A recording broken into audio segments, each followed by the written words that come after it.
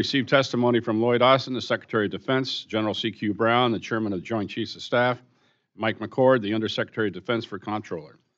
The Department of Defense is requesting $833 billion within this subcommittee's jurisdiction for fiscal year 2025.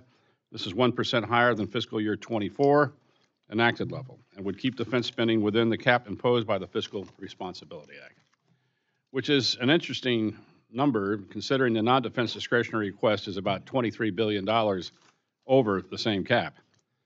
President Biden frequently reports a quote from his father, "Don't tell me what you value, show me your budget, and I'll tell you what you value."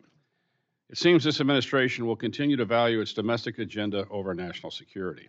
I, on the other hand, agree with the former Secretary Jim Mattis, who advocated for annual 3 to 5% real growth in defense top line to both fight tonight and adequately invest in capability to deter and win in tomorrow's wars. That said, this subcommittee will closely scrutinize the request to ensure that we provide a strong military as we develop fiscal year 2025 defense appropriation bill. Our job is made more difficult when our enemies are emboldened to act with impunity. Secretary Austin, with a deteriorating global security environment as a scorecard, I assess that your emphasis on integrated deterrence is failing. China is positioning itself to realize Xi's vision of building a force capable of taking Taiwan by 2027, producing capability at scale and bullying our allies and partners across the Indo-Pacific. Xi is not deterred. Russia is in the third year of an unjust war of aggression against Ukraine, with no signs of stopping its ongoing invasion attempt. Putin is not deterred. China is waging asymmetric warfare against the American people by providing base fentanyl components to Mexican drug cartels. The fentanyl products flowing across the porous southern border killed 112,000 Americans last year and devastating communities across the nation. The Chinese suppliers and the Mexican drug cartels are not deterred. And over the weekend, Iran, for the first time, launched a direct attack on the state of Israel. The Iranian barrage included over 100 ballistic missiles, 30 cruise missiles, 150 attack drones launched from Lebanon, Yemen, and for the first time, Iran itself. 99% of their missiles and drones were intercepted, but make no mistake, Iran is not deterred. Unfortunately, the department is plagued by bureaucracy that impedes the actions necessary to restore deterrence. This is most notable over cost and significantly delayed weapon system acquisition. Pick a service, I can point you to systems that fit this mold. The Navy's Columbia and Virginia submarines are both delayed despite being dubbed the service's #1 priority. Air Force Sentinel experienced a Nunn-McCurdy breach. The Army spent over $2 billion developing FARA only to cancel the program. The Space Force GPS ground system is more than $3 billion over budget, more than 7 years late, and is still not delivered. And of course, there's the department's entire hypersonic program, which has cost over $10.5 billion so far and produced not a single fielded system. Our warfighters need modern technology now. A part of the solution must be a true commitment by the department to embrace and adopt an agile and innovative approach to acquisition. In fiscal year 2024, Defense Appropriations Act, I invested in this solution by ensuring that Defense Innovation Unit received $1 billion along with the flexible authorities necessary to rapidly identify, contract, and deliver innovative technologies to the warfighter. Included in this funding is $220 million for combatant commanders to procure and rapidly field their capabilities they need most urgently. The hedge portfolio investment is critical to addressing the emerging, dynamic, and materializing threats I discussed earlier. This funding is separate and distinct from the replicator effort.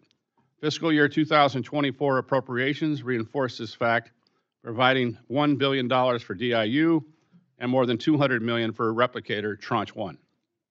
Additionally, to achieve an effective and efficient military, the department must also re-optimize its workforce. I'm pleased to see that fiscal year 2025 request includes a net reduction in civilian full-time equivalents. And I'm encouraged by the progress the department is making to incorporate artificial intelligence, and process automation to eliminate manual business processes. More must be done here. And finally, our people are an asymmetric advantage that our adversaries could never replicate. They deserve the best, from barracks to business systems and from livable wages to robust family support. We as a committee have long championed significant boost in pay for our junior enlisted service members, and I'm happy to note this seems to be a popular initiative in Congress this year. Together with their families and our service members are the foundation upon which our nation's strength is derived. Supporting and investing in them is a priority, and I know we can all agree on that. Before we hear from our witnesses, I'd like to recognize the distinguished ranking member, Ms. McCollum, for any opening comments. Thank you, Mr. Chair. Mr. Secretary, General Brown, and Undersecretary McCord, thank you for testifying before us today. General, we welcome your first appearance before the committee as the Chairman of the Joint Chiefs. For fiscal year 2025, the President has proposed $823 billion within our subcommittee's jurisdiction. It conforms with the enacted level in the Fiscal Responsibility Act, which passed the House by a vote of 314 to 117. This allowed for a $7 billion increase above fiscal year 2024 enacted levels, even though it is below the rate of inflation. I voted for the Fiscal Responsibility Act, not because I agreed with the spending levels in the deal, but because this country could not afford to default on its debts. Mr. Secretary, as you know, the Department has received criticisms from authorizers for the top line budget requested. I think that criticism is unfair and unjust, especially from authorizers who do not have the responsibility for allocating the funding. Mr. Secretary, you personally did not impose the Fiscal Responsibility Act of the Department on the Responsible Act on the Department of Defense. Congress did. And I think those of us who voted for that law, we need to remember that when talking with you. I hope Congress has learned a hard lesson that we should not hold our national debt limit hostage over arbitrary spending caps. The Department and the administration are conforming to what the law of the land is. Asking the Department to ignore the law is not advisable. I know each of you and the service chiefs have made difficult choices this year to follow the law. As I said last year, Congress must be better about making hard choices when it comes to the defense budget. We need to continue to train, equip our servicemen and women, and to support them and their families here at home. We must prioritize modernization of our force and support investments which will support future modern combat. And most of all, we need to meet the requirements included in the National Defense Strategy. Every dollar allocated in your budget request represents an increased effort to defend our nation and to deter threats. As you know, we finally enacted fiscal year 2024 bill on March 23rd, 6 months after it was supposed to be completed. This delay triggered multiple continuing resolutions and impeded your ability to start new programs. None of this should have happened. Now, turning to the security supplemental. The Senate passed it over 2 months ago, and it's deeply unfortunate that it has not been brought directly to the floor for the House for a vote. Funding that bill would provide much-needed support for Ukraine, Taiwan, Israel, and it will make sure that we have the critical munitions we need here at home to protect the United States. The supplemental will support our military and provide them with the ammunition necessary to defend us here at home and support our allies abroad. And it also includes much-needed humanitarian assistance, which is long overdue to the people who need it. As the chair mentioned, evidenced by Iran's actions this week, and Israel will require more interceptors to defend itself from Iranian missile attacks. Last week, our subcommittee was briefed by U.S. European Command on the prognosis for Ukraine without American support. As you know, it was chilling. Without the United States assistance, Ukraine will literally run out of ammunition, and more civilians in Ukraine will be murdered by Russia. For these reasons, the supplemental must be enacted as soon as possible. While the hearing today will cover a range of topics, I want to highlight a few that are very important to me. First, I'm concerned about our nation's ability to address emerging threats. Many of the major systems that we rely on from each of the services are delayed and require additional funds from their original stated contracts. This needs to stop. Our industrial partners seem to be losing workers right and left after they've been trained, particularly in the shipbuilding industrial base. This is unacceptable, and it is extremely concerning to me. The Department, Congress, and industry must work together to ensure that there is consistency because of those jobs and the people in them are important to the national security of our nation. Second, the subcommittees heard from the Army and the Navy about how they are addressing recruitment and retention issues. I'd like to know what you think the progresses of the services have made in recruitment goals in the past year, and do you believe this will get us back on track on the near-term future? And finally, given the focus on the Pacific, which is important, and the recent visit of Washington by the Japanese Prime Minister, I'd like to hear your thoughts on our relationship with Japan. How can the department work with Japan to better utilize maintenance and repair facilities in Japanese territory that our forces can execute their missions more effectively and efficiently? And what are some of the ways that the department has worked to strengthen our relationship with allies such as the Philippines, Australia, and South Korea? Again, thank you to the service for our witnesses who are appearing before us today and all those who serve and work under you. We appreciate your testimony and answers to our questions. Mr. Chairman, thank you for the courtesy, and I yield back. Thank you, Ms. McCollum. And now I'd like to turn to the chairman of the full committee, my good friend, Chairman Tom Cole. The floor is yours. Thank you very much, Chairman Calvert, and good morning to our witnesses, certainly Mr. Secretary, General Brown, Undersecretary McCord. It's great to have you here this morning. Iran's missile and drone attacks on Israel and the persistent and aggressive actions of China and Russia are reminders that we need a strong military to deter war, protect U.S. interests, and when necessary, win in conflict. We are witnessing an evolution in warfighting through the proliferation of technology. Small, cheap, and autonomous systems provide regional actors with the ability to threaten their neighbors and endanger the global order. With that backdrop, the Department's fiscal year 2025 request makes tough choices to stay under the Fiscal Responsibility Act caps. It trades long-term modernization of capabilities to preserve near-term readiness of force. Frankly, like my friend Chairman Calvert, I'd like to see an increase in defense spending to more completely address these threats. And I certainly, as my good friend Ranking Member McCollum said, support the supplemental both for its immediate impact and its long-term assistance in developing and sustaining our own industrial base. However, additional funding would not absolve the department of its responsibility to deliver capabilities on time and on budget. In that regard, I certainly associate myself with remarks of my good friend Chairman Calvert. From hypersonic programs to shipbuilding to aircraft like the E-7, I continue to be concerned by the department's inability to deliver weapons to the warfighter in a reasonable time frame. Successful weapon system acquisition requires clear standards, adequate funding, competent program management, and a trusting partnership between the department and industry.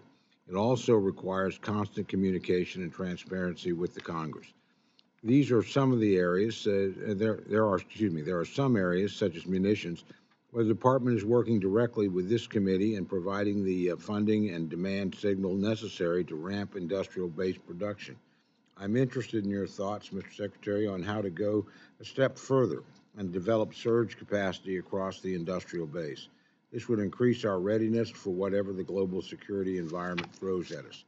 I want to note that the department is enduring the most challenging recruiting crisis since the creation of the all-volunteer force.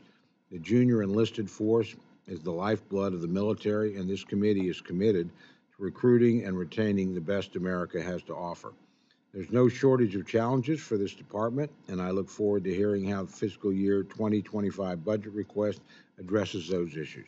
Thank you, Mr. Chairman. I yield back. Thank you, Chairman. Gentlemen, your full written testimony will be placed on the record. Please give a brief summary of your statements. Secretary Austin, the floor is yours. Chairman Calvert, Ranking Member McCollum, distinguished members of the committee, Thanks for the opportunity to testify in support of President Biden's proposed fiscal year 2025 budget for the Department of Defense. And Chairman Cole, I look forward to continuing to work closely together as you take the gavel of the full committee. I'm pleased to be joined by our outstanding Chairman of the Joint Chiefs of Staff, General C.Q. Brown, and by Undersecretary Mike McCord, the Department's Comptroller. Let me start by thanking this committee for all that you do to support the U.S. military, our troops, and our military families. We've again seen the exceptional skill and professionalism of our forces after Iran's unprecedented and reckless assault on Israel. Alongside Israel and our allies, we had enormous success in defeating Iran's attack.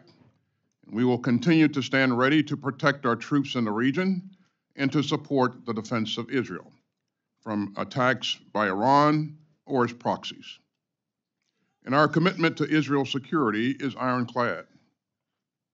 And let me be clear, while we've not seen renewed attacks on U.S. forces or facilities, as President Biden has said, we will not hesitate to take all necessary actions to protect our people. Now, let me turn to this year's budget request. Austin, you have killed my child's cousins in Palestine. You continue. Meeting will be suspended. Everyone in this room is a The committee will be in order. The chair notes the disturbance of the committee proceedings. killing. The chair reminds our guests that disruptive demonstration in the audience in violation of the House rules. Any additional disruptions to the hearing will require law enforcement to remove protesters from the room and restore order. And I will do that. Mr. Secretary, please continue. Thanks, Chairman. As Secretary, I've always been guided by three priorities: defending our nation, taking care of our people, and succeeding through teamwork. Our budget request for fiscal year 2025 will advance all three of these priorities. The committee will stand in recess until the Capitol Police can restore order. Capitol Police, please remove the demonstrators from the room. Committee's in recess. Please remove all protesters from the room. Please remove all protesters from the room.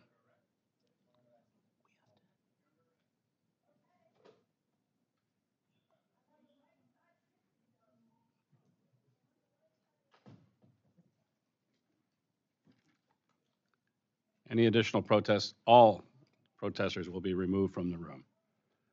Committee will come back to order. Mr. Secretary, please proceed. As I said, Chairman, our budget request for fiscal year 2025 will advance all three of the priorities that I mentioned. First, the President's request will invest in cutting-edge capabilities across all domains. This includes $48.1 billion for naval and shipbuilding capabilities, $61.2 billion to reinforce U.S. air dominance, and $13 billion to bolster Army and Marine Corps combat capabilities. Our request will also provide $33.7 billion to strengthen our space architecture and $14.5 billion to develop and field advanced cybersecurity tools. It will direct $49.2 billion to modernize and recapitalize all three legs of our nuclear triad. And it will sharpen our tech edge through a $167.5 billion investment in procurement and a $143.2 billion investment in R&D. Second, this budget request will support our outstanding troops and their families. That includes raising base pay and housing allowances, investing in better housing, making child care more affordable, and funding vital work to prevent sexual assault and suicide in the military. And third, this request will help the department further deepen our teamwork worldwide. Our network of allies and partners remains a strategic advantage that no competitor can match. And you can see its power in our strengthening ties across the Indo-Pacific, in today's expanded and united NATO, and in the 50-country Ukraine Defense Contact Group that I convene. Our budget remains rooted in our 2022 National Defense Strategy. Our request positions the United States to tackle the department's pacing challenge, the People's Republic of China, with confidence and urgency. It will help meet the acute threat of Putin's increasingly aggressive Russia. It will help us tackle the persistent dangers that we've just seen from Iran and its proxies in their attack on Israel. It will help us take on the threats from North Korea, global terrorist organizations, and other malign actors. And it will help us continue to deter aggression against the United States and our allies and partners, and to prevail in conflict if necessary. Now, today, I want to underscore three key messages. First, even as our budget request abides by the mandatory caps set by the Fiscal Responsibility Act, it is aligned to our strategy. We made tough but responsible decisions that prioritize near-term readiness, modernization of the joint force, and support for our troops and their families. Our approach dials back some near-term modernization for programs not set to come online until the 2030s. Second, we can only fully reach the goals of our strategy with your help. And I'm grateful that Congress passed the fiscal year 2024 appropriations in March. The single greatest way that Congress can support the department is to pass predictable, sustained, and timely appropriations. My third and final message is that the price of U.S. leadership is real, but it is far lower than the price of U.S. abdication. As the President has said, we're in a global struggle between democracy and autocracy, and our security relies on American strength of purpose. And that's why our budget request seeks to invest in American security and in America's defense industrial base. It's also why the administration has requested nearly $60 billion in the National Security Supplemental for the department. And that supplemental would support our partners in Israel, Ukraine, and Taiwan. And it would make key investments to increase submarine production. In fact, about $50 billion of this supplemental would flow through our defense industrial base, creating good American jobs in more than 30 states. Now, we are more than 2 years into the Kremlin's war of aggression against Ukraine. And Putin is betting that the United States will falter, abandon our friends, and leave Ukraine in mortal danger. If the Kremlin prevails in Ukraine, it would embolden would-be aggressors around the globe. And we know that China, Iran, and others are watching what Putin does and how we respond. So we look to our partners in Congress to help us make the investments needed to strengthen America's security through both the supplemental and the President's budget requests. The United States military is the most lethal fighting force on earth. And with your help, we're going to keep it that way. I am truly grateful for your support for our mission and for our troops. And I look forward to your questions. Thank you. Thank you, Mr. Secretary. General Brown, you're recognized. Chairman Calvert, Ranking Member McCollum, Chairman Cole, and distinguished members of the committee. I'm honored to join Secretary Austin and Honorable Mike McCord to appear before you today. On behalf of the Joint Force, Department of Defense civilians, and our families, I want to thank Congress for your steadfast support and the opportunity to testify on the fiscal year 2025 defense budget request, which reflects our shared commitment to national security. The global security environment is increasingly complex. The 2022 National Defense Strategy identifies 5 key challenges. The People's Republic of China, our pacing challenge, continues its risky behavior around the globe. A newly aggressive Russia, with its unprovoked war against Ukraine. A reckless Iran, who, as we saw just this past weekend, attempts to escalate regional conflict with unprecedented attacks in support of proxy forces. A destabilizing North Korea, which threatens regional security, and violent extremist organizations which leverage instability to advance their cause. These challenges are interconnected, which demands a strategic approach addressing the immediate threats while also preparing for future contingencies. Days after becoming the chairman, I laid out 3 expectations in my message to the Joint Force. Honoring our warfighting skills has primacy in all we do. Modernizing and aggressively leading with new concepts and approaches, and trust is the foundation of our profession. Our military exists to fight and win our nation's wars. We train every day to ensure we are so good at what we do that we deter any adversary from engaging the U.S. in conflict. This budget requests $147 billion to sustain readiness and ensure the department can counter near-term threats. We're also focused on better integrating our allies and partners in our planning and operations by investing in critical programs and capability, expanding security cooperation, exercises, training, and interoperability. Our investments in readiness ensure the joint force can respond when the nation calls. While we are focused on our readiness for today, it's critical to modernize and lead with new concepts to prepare for tomorrow. The department continues to invest in capability and capacity to outpace our competitors while transforming from costly legacy platforms that are no longer relevant to the threat. This budget strategically invests in $167.5 billion in procurement, underscoring our commitment to equip the joint force with unparalleled combat capabilities across every domain. This budget also invests $143.2 billion in research, development, tests, and evaluation of future capabilities that will retain our strategic edge. Finally, this budget invested significantly into nuclear modernization, digital innovation, multi-year procurement of critical munitions, and a strengthened defense industrial base. With rapidly evolving threats and technology, accelerating our modernization is crucial. Lastly, trust is the foundation of our profession. Joint force must build upon and uphold trust in each other, trust with our families, trust of our elected leaders, and trust of our nation. Enhancing the quality of service and the quality of life of our personnel is not just a moral obligation, it's a strategic imperative.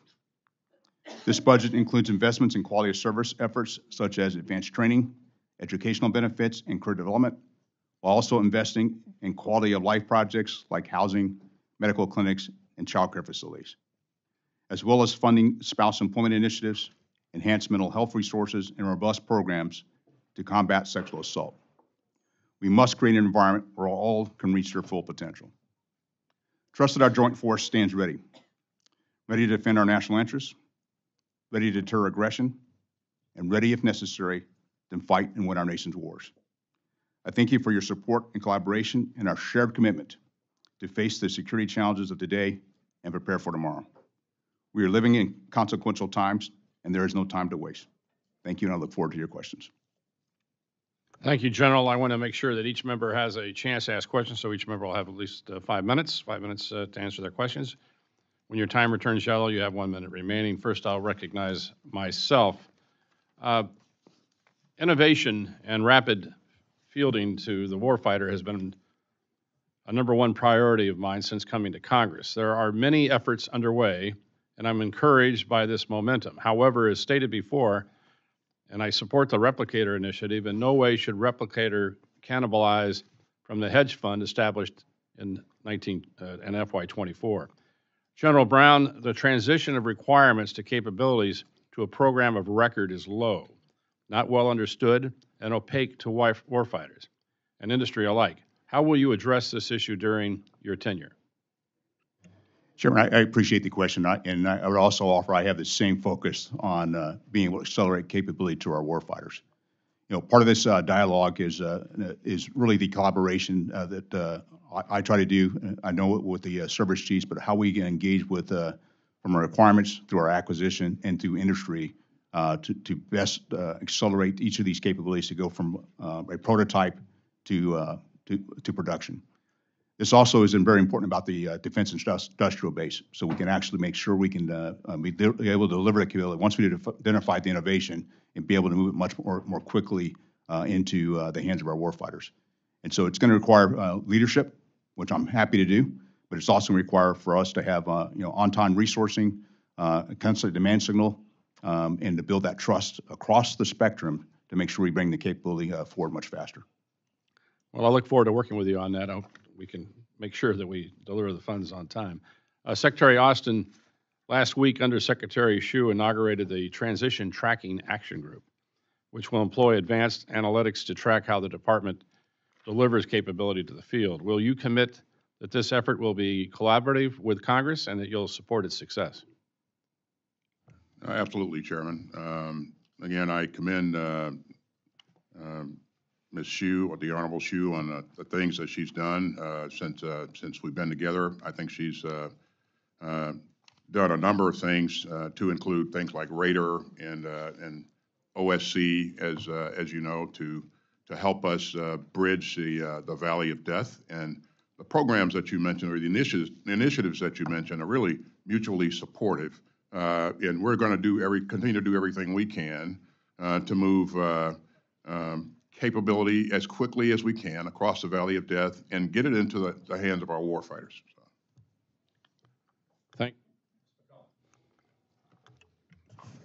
Thank you, Mr. Chair. Mr. Secretary General Brown, Undersecretary McCord, the Senate passed is supplemental, and it includes funding for allies and partners in EUCOM, CENTCOM, and INDOPACOM, as well as much-needed humanitarian assistance. Mr. Secretary, I'm going to ask a couple of questions together. Could you please let this committee know how our allies and partners are reacting to our delays in the enhancement of the supplemental? General Brown, please share with us your military assessment of the situation in Ukraine today and what it looks like for tomorrow. Mr. McCord, we know that the services are utilizing base funds to cover the cost of deployed personnel operating in EUCOM and CENTCOM. If we do not enact a supplemental, how will this impact the services FY24 base activities? So in general, why do we need to pass the supplemental right away? And is the United States losing stature in the world community? Thank you, gentlemen.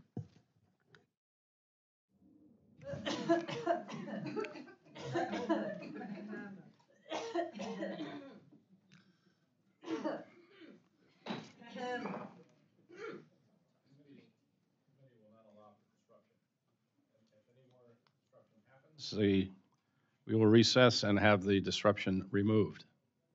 Mr. Secretary, you're recognized. Well, thank you, Chairman. You know, delaying the supplemental sends a terrible signal to our allies and partners, and they will question whether or not you know, we are committed to this cause, and whether or not we are a reliable partner. And we have, as you know, we have led every inch of the way in terms of making sure that security assistance is provided to Ukraine. We've united NATO, been instrumental in uniting NATO in ways that we haven't seen. Actually, NATO has expanded, and so I think that American leadership in this endeavor has been really, really important. I think that it's also, you know, the supplemental is also important to us for our security as well. This supplemental invest in our industrial base. As you know, we don't provide funds to Ukraine. The Department of Defense doesn't. We provide materials in terms of weapons, vehicles, munitions, and all of those things are replaced by us, and the replacements are designed and built in our industry, and so that means good jobs, jobs for people in America. So if that supplemental was passed, and when it gets passed, some $50 billion or so would flow through some 30 states here in America, and I think that's really important. And again, the supplemental not only provides support for Ukraine, but it also for Taiwan. Committee will stand in recess until the Capitol Police can restore order. Please instruct the Capitol Police to remove the disruption. Lloyd Austin, you're a liar. You lied to your nation about the genocide in Gaza. You're a liar. You're about the genocide in Gaza. You're not fooling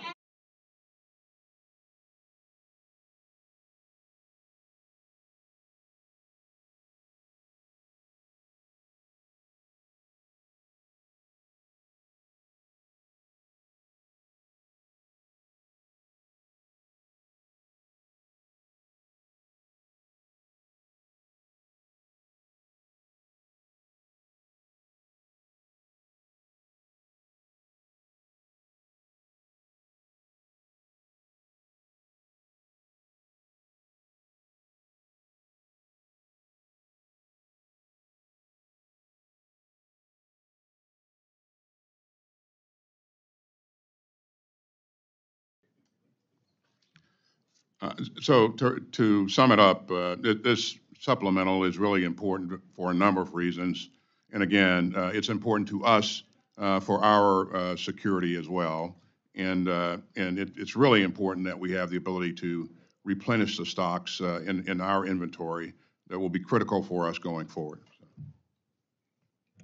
Ranking Member McCollum, you asked about my military assessment on Ukraine. And I'll just tell you that Ukraine right now is facing some dire battlefield conditions. And it's partly because their capability from a resourcing standpoint, from whether it's munitions, whether it's vehicles, whether it's platforms, they're not being outmatched by the Russians.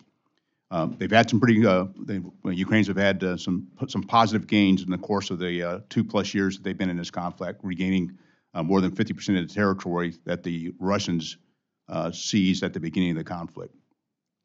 Those hard-fought gains can be lost without our support. And so it's important that we continue to provide them the capabilities that they require. And so when I think about this, I think about the supplemental does three things. One, it supports Ukraine's ability to defend itself. It shows, it puts money into our defense industrial base, not just for Ukraine, but for many of our allies and partners, because the U.S. equipment is valued around the world. And last, it shows U.S. leadership. I've been in this job 6 months, and I've had about 150 engagements with my counterparts from around the world.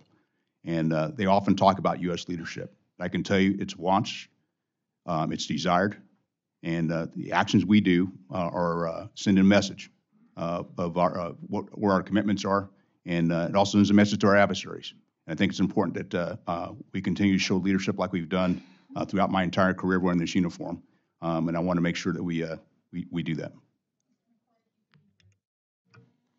Ranking Member, thank you. Well, the security assistance is, of course, the most urgent, time-sensitive part of the supplemental and cannot be replaced with anything in the base budget. You highlighted the lesser-known part is that the Secretary and the President, of course, can deploy forces quite legally where they choose to, and we've surged forces in Europe the entire fiscal year to date, Navy in particular, and CENTCOM the same way. We have incurred over $2 billion and counting of operational costs that if we can't get the supplemental, will have to be absorbed in the base budget. And we would have to work with this committee and the other committees to try and reprogram funds, hopefully not from direct readiness, but from, if not that, readiness enabling things like facilities maintenance and equipment maintenance. So there is an impact on our forces and our readiness as well if we cannot get the supplemental approved. Thank you. Mr. Cole. Thank you very much, Mr. Chairman. Mr. Secretary and General Brown, I want to ask you if you would. First of all, I want to compliment you. Thank you for the performance of our forces and your leadership in the recent attack by Iran on Israel. I thought our personnel were just outstanding, and that reflects well, certainly, on both of you and our military. What additional things, in your professional opinion, do we need to do to provide Israel with what it needs to defend itself in the short term? Well, thanks, Chairman. The most important thing that we can do right now is to pass the supplemental, and that will provide us the opportunity to continue to provide security assistance to Israel in the form of air defense interceptors, munitions, and things that it critically needs to be able to defend itself. But that supplemental, I would say, Chairman, is truly the most important thing that I would highlight for you. So. General? Chairman, I'd echo those comments. And as I have a chance to talk to my Israeli counterpart and my other counterparts region, it's important that we provide that capability through the supplemental. But I also think about what it does for us and for our forces. And I'll just also highlight, I couldn't be prouder of the work done by our forces over the course of this past weekend. It shows the professionalism of our force, and that's why we had the most combat credible and the most respected force in the world, because of events like that.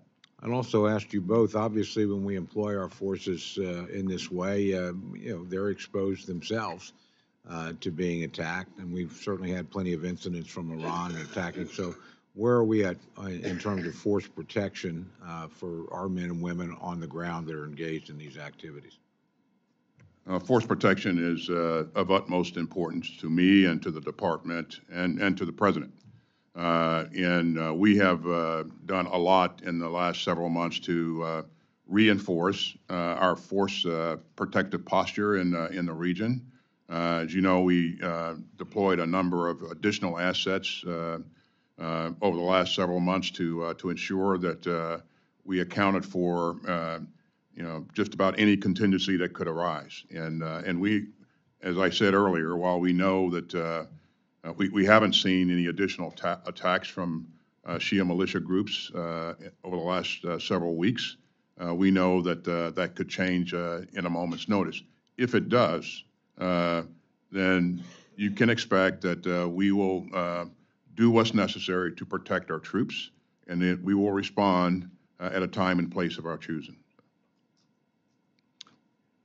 Again, I echo exactly what the Secretary said. It's very unfortunate we lost 3 service members back in January, but the tremendous work by our forces for force protection and be able to respond like we did back at the beginning of February sent a pretty clear message that we will defend ourselves, and as the Secretary highlighted, we'll continue to do so. Obviously, this supplemental has a lot of different components to it. We've talked a lot about Israel and Ukraine, the importance of both those, and I certainly agree and hope we can get that done literally this week. But there's another component portion, of course, and that's directed to the Western Pacific, both to our own forces and to Taiwan. Widely known that Taiwan has ordered billions of dollars worth of weapons from our country that haven't been delivered. Can you give us some insight as to the difficulties, why we have not been able to help a country that literally is under enormous pressure from China receive weapons that it's actually paid for? This has been an area of focus for us, Chairman. We, from the very beginning, I asked my team to bore into what was causing the delays or is causing the delays.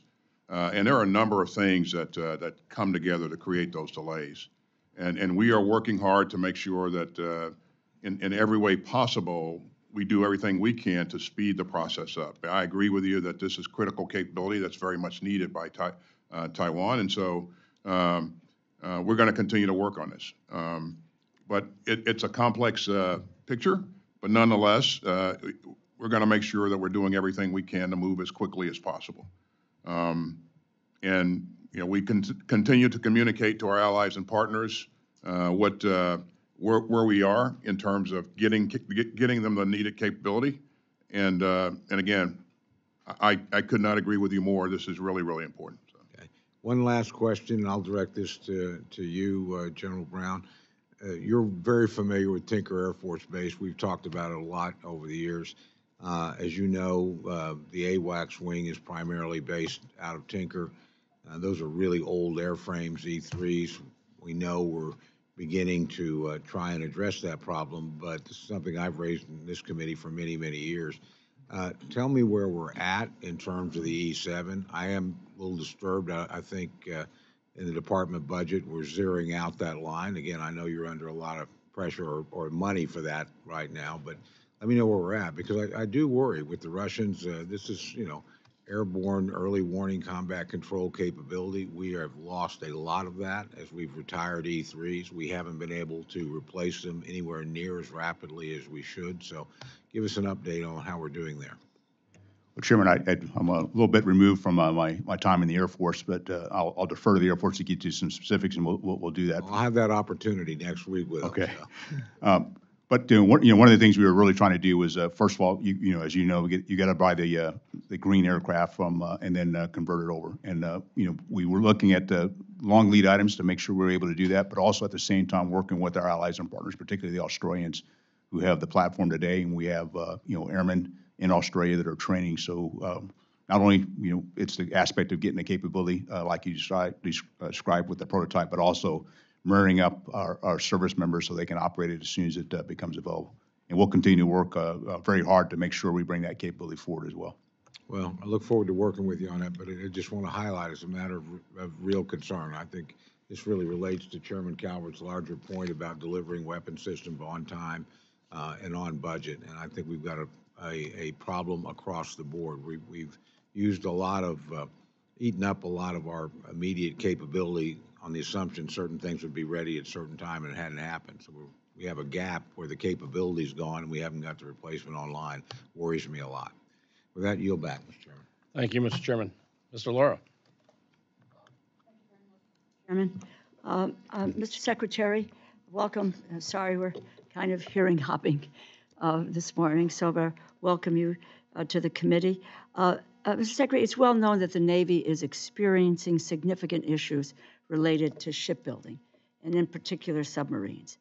We know we need more ships, more subs, but we lack the infrastructure and the workforce to stay on track. I want to be clear that the private sector could do more to help. There are delays in several programs, including both the Columbia and Virginia-class submarines and a future aircraft carrier. We also have a significant backlog of ship and submarine maintenance, all of which have a footprint in my state. These delays will impact the Navy's readiness, and the Navy completed a 45-day shipbuilding review to address some of these issues. And I noted in a recent article, here's Sea Air Space, and it says that the Secretary of Navy says 45-day shipbuilding review will be followed by another review. Can you share with us your impressions of the findings of the first review, particularly the delays in the Columbia-class submarine, and how this might impact the shipyard industrial base, and what this committee can do to assist you? Regarding the delays, I share your concern. As you know, we're requesting to invest in one Virginia class this year versus two. Mm-hmm. And the reason that we're doing that is because there's a backlog. And rather than increase that backlog, the right thing to do, in my view, is to invest in the industrial base in terms of giving the industrial base the means to expand capacity by recruiting and retaining the right people, making sure that they can strengthen their supply chains. And so in 23 and 24, we asked you for $1.9 billion to invest in the submarine industrial base. And this year, we're asking you for, in this budget, for some $4 billion, excuse me, for the industrial base, for the 25 budget. That's in addition to the $3.3 billion that's included in the supplemental. So as you can see, there's some pretty significant investment in the industrial base, and I think we have to do everything we can to put those resources to good use. Now, I met with the CEOs of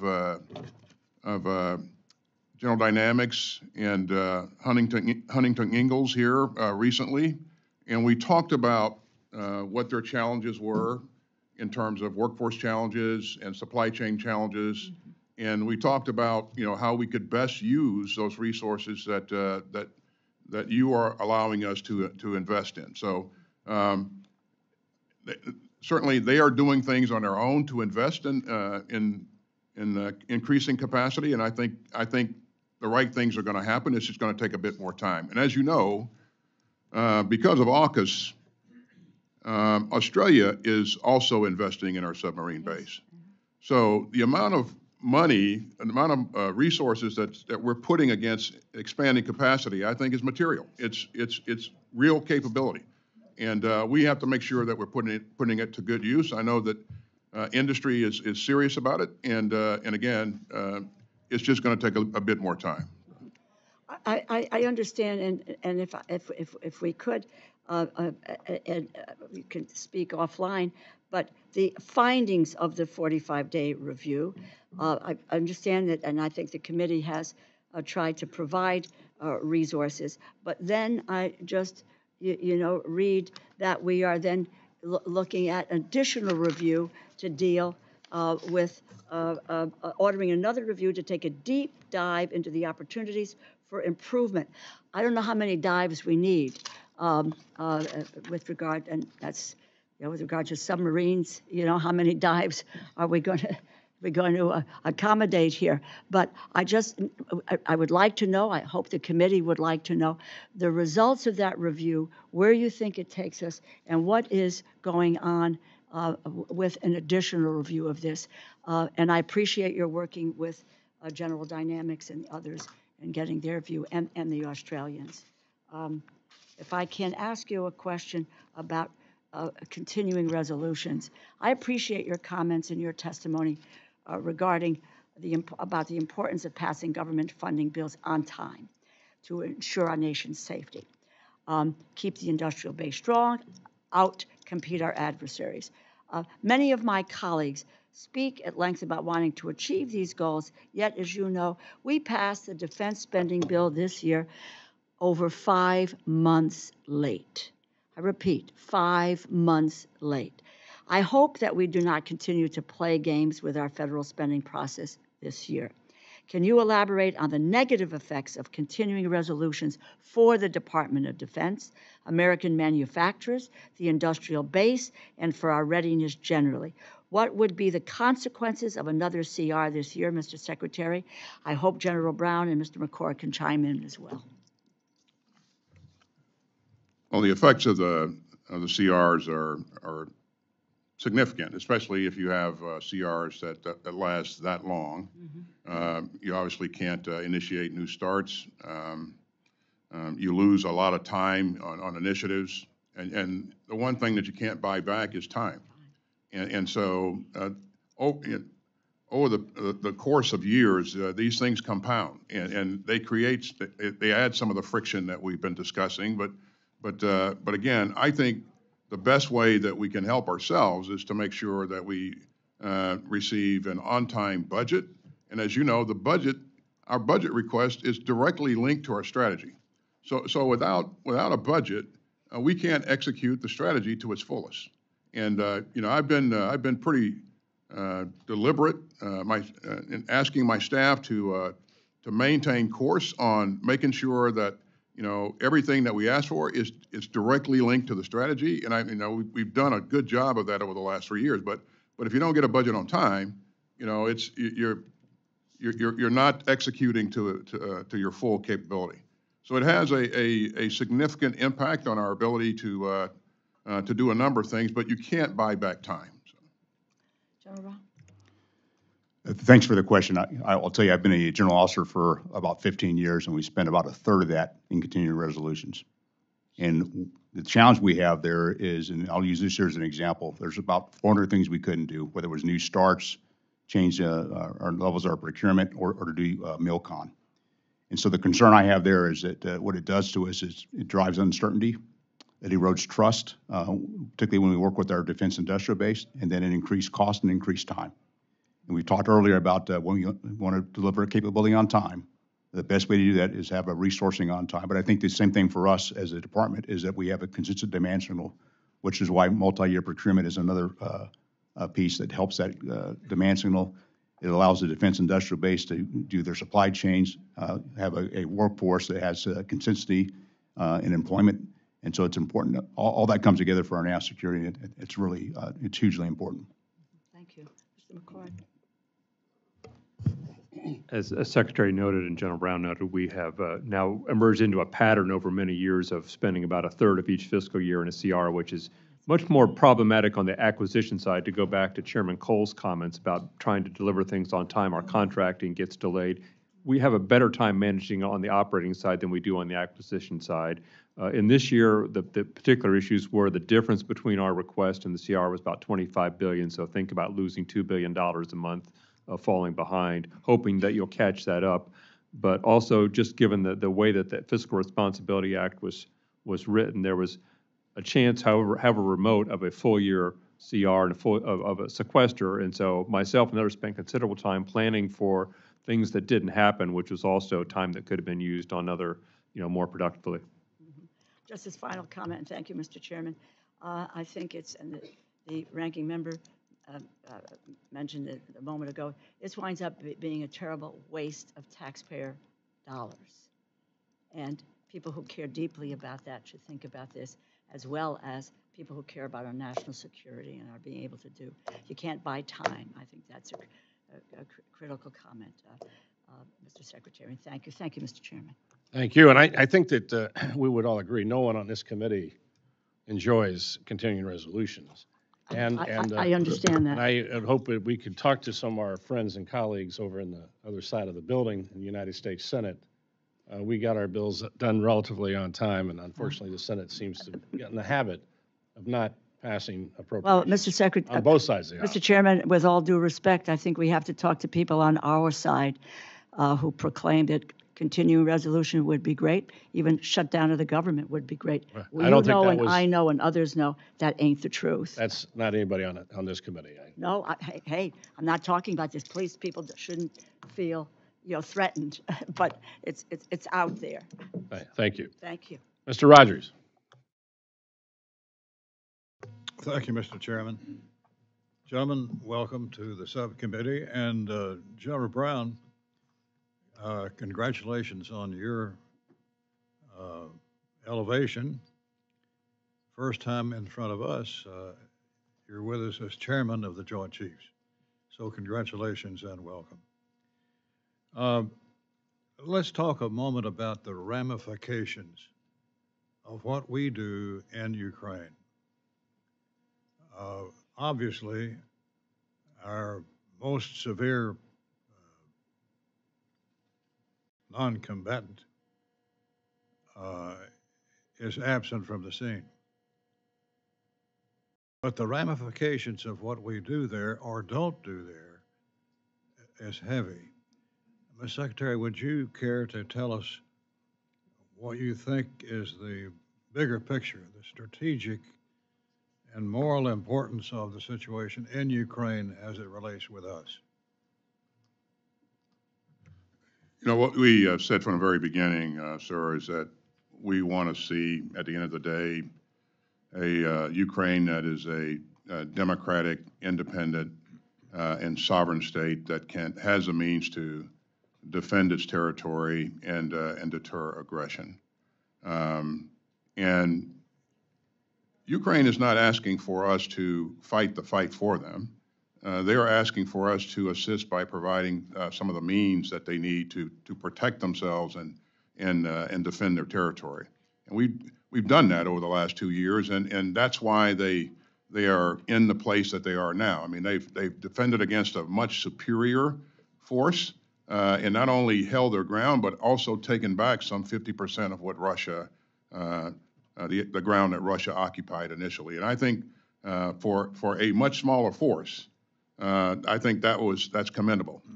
But unless they have the air defense interceptors, the artillery munitions, and other things that they need, it's going to be very difficult for them to sustain their efforts. Now, if they are not successful, to your question, it has ramifications not only for Europe but for the United States of America, because we all know that Putin won't stop in Ukraine.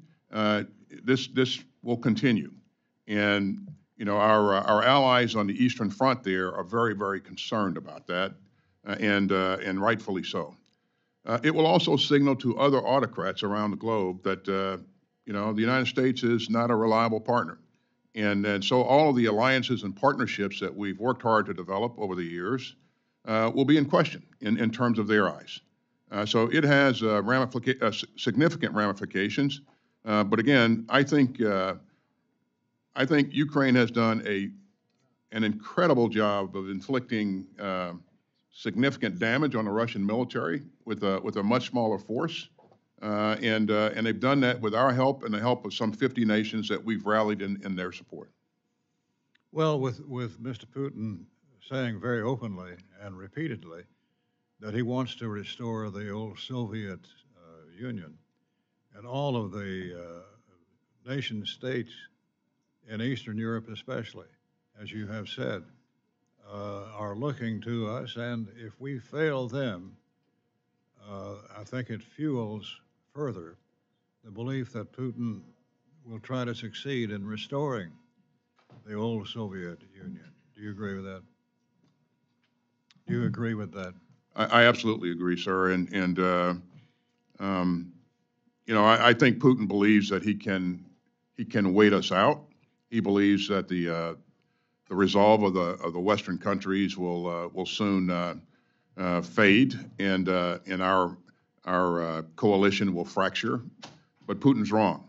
We're going to continue to try to find ways to support Ukraine. Let me quickly ask you about landmines in Ukraine. 60 Minutes on CBS last week did a story about the landmines that have been sown all through Ukraine by Putin and his forces. What can you tell us about that problem? The Russians have made extensive use of landmines, and we saw the Ukrainians go up against that last spring as they launched their offensive. And they've done that. The Russians have done that in every place they fought. But in this case, the territory, the terrain is littered with just with landmines, and it will take years to police this up, to clean this up. We've stood up a capability coalition with countries who are volunteering to pool together their capabilities to assist Ukraine in acquiring the right capabilities to address this problem going forward. But it's going to be something that's going to require a lot of countries to work together on in the future. Thank you, Mr. Secretary. I yield back. Thank the gentleman. I recognize Mr. Cole for an announcement. I think probably good news on all fronts. Just want folks to know that the three component bills of the supplemental have been filed. Three. One for Israel, one for Ukraine, one for the Western Pacific. My understanding there'll be a fourth bill that relates to border security, but those will be the component parts of the supplemental will be considered independently. So just want people to be aware of that. I think that's good news all around. Yield back. Thank the gentleman for that announcement. Mr. Ruppersberger. Yes, thank you. First thing, thank you all for being here today and for your service to our country. This is a very important time. And Honorable McCord, thank you for all you do and your expertise. We're going through the president's budget and the supplemental. And I share your concerns about the current global security environment and the multi-phase challenges that we face. Just last weekend, Iran directly attacked Israel for the first time in decades. What happened in the Middle East this past weekend is a snapshot of what happens every day in Ukraine. But right now, Ukraine is running dangerously low on ammunition and other equipment, as you stated before. Without additional aid, I don't see how much longer they can hold out. And amidst all these conflicts, there is China. The National Defense Strategy identifies the PRC as our pacing threat, and while the global security environment is rapidly changing, we continue to be in a great power competition with China. So in that vein, General Brown, can you please describe how China is helping Russia reconstitute its military since its invasion of Ukraine? How is the PRC strategically exploiting the conflict to gain advantage in its great power competition with us? Excuse me. Thanks for the question. And so, how the PRC is helping Russia is, it's very low level, but by and large, it's by not condemning the acts of Russia invading another country. And how that has impact is how the PRC is watching what Russia is doing. They're watching what we're doing, and they're doing things to prepare themselves should they decide to pursue any type of conflict in the Indo-Pacific. And so it's hardening their capabilities from an economic standpoint, but also looking at their military capabilities and what they can learn as they watch the current events there in Russia, in Ukraine, excuse me. Well, thank you for that. It is apparent that it is not helping Ukraine. We are helping China. Now, in March, the Senate passed a national security supplemental that provides foreign aid to Ukraine, Israel, and Taiwan. It sounds like we're set to consider some version of that in the House, hopefully. Now, Secretary Austin, why is it critical to our own national security that we get additional military aid to Ukraine as soon as possible?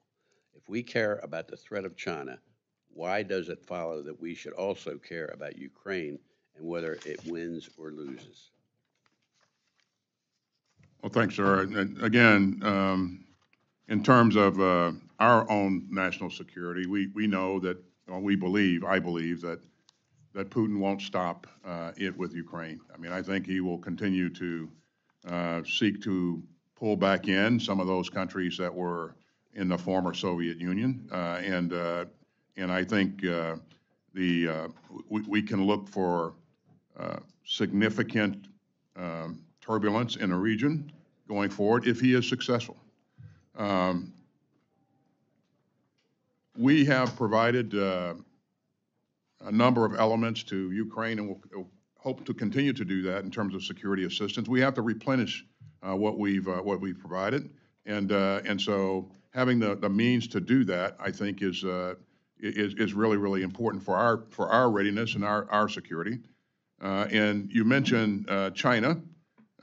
China, Iran, and others are watching what happens in Ukraine. And if the United States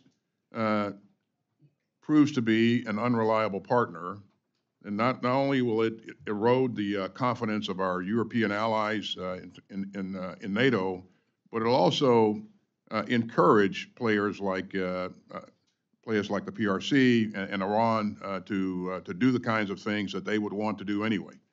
So I think this creates more discord potentially in the future. But this is really important. Ukraine matters not just to Europe; it matters to the whole world.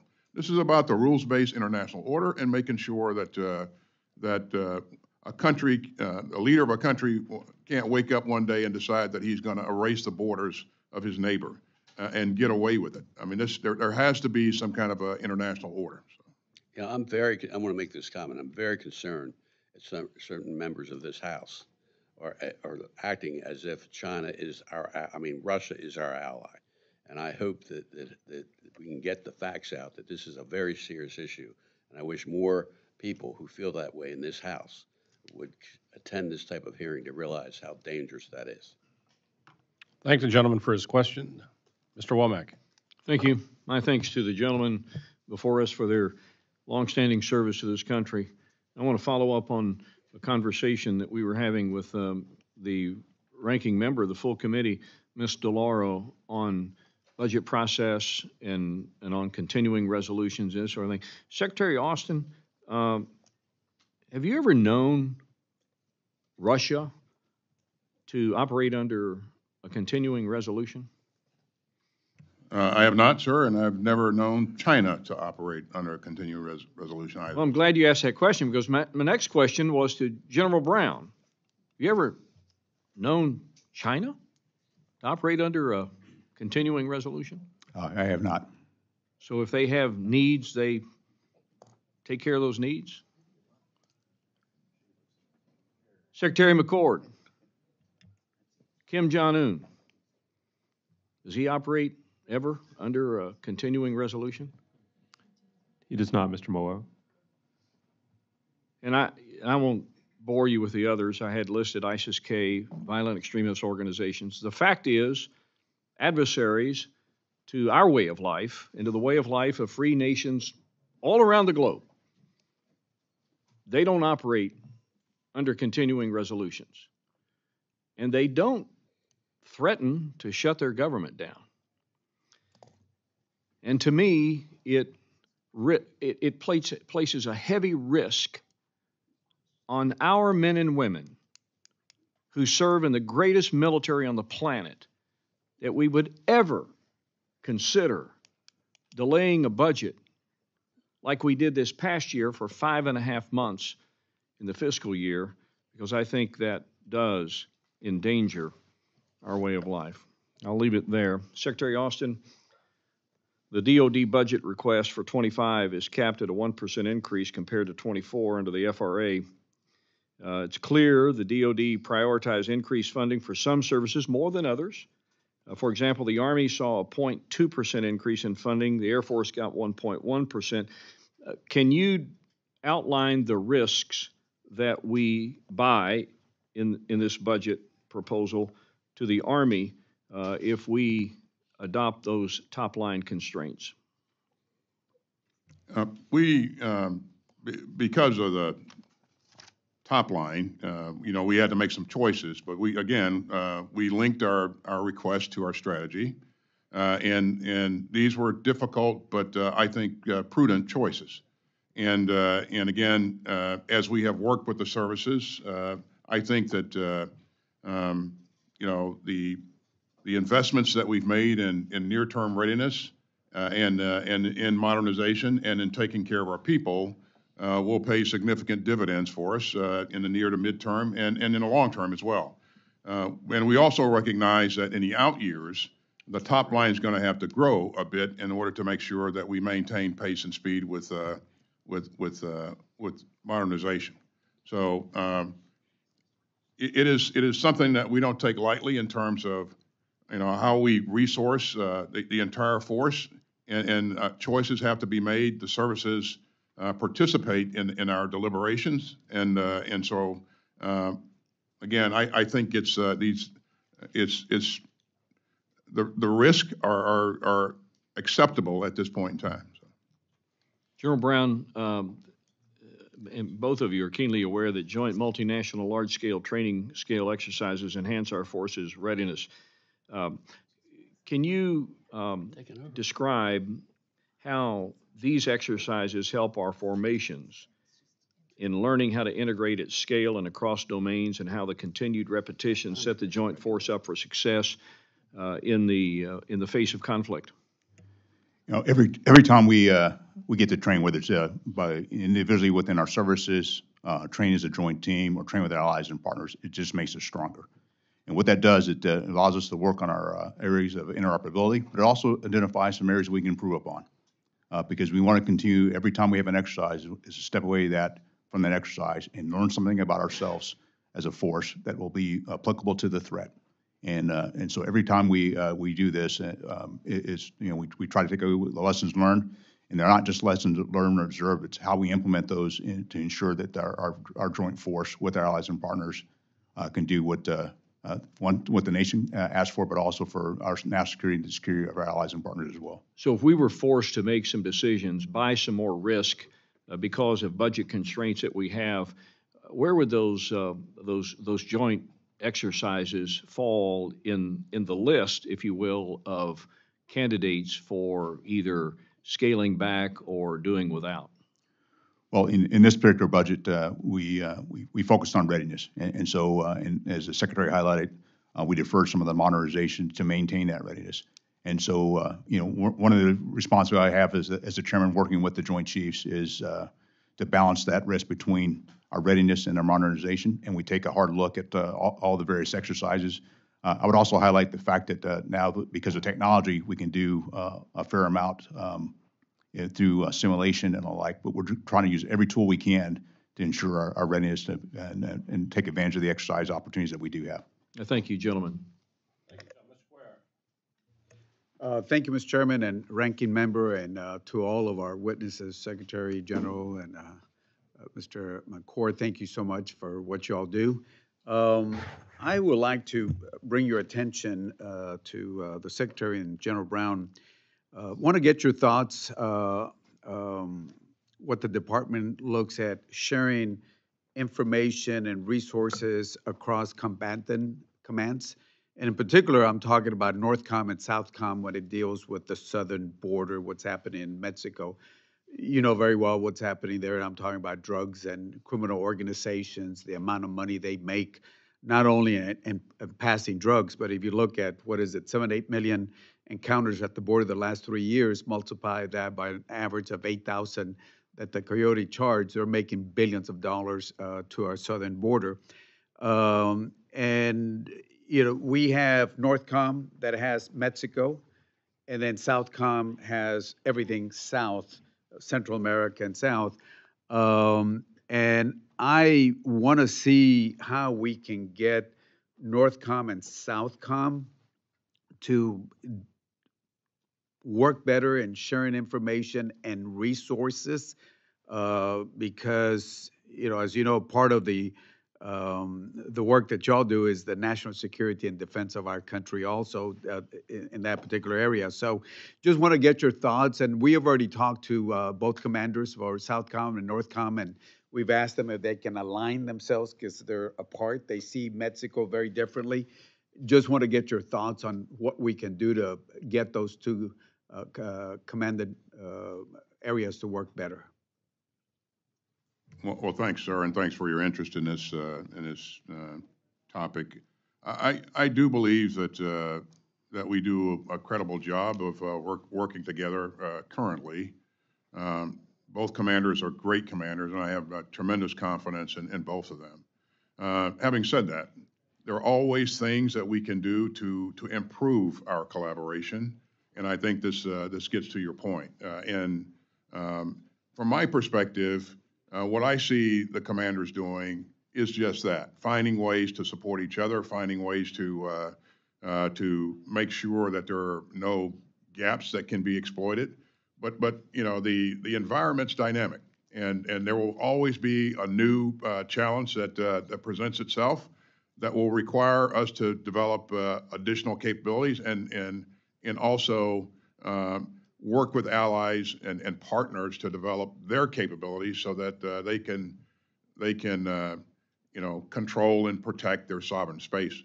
So to answer your question, I do believe that there are always things that we can do better, and we will continue to focus on that. So. Thank you.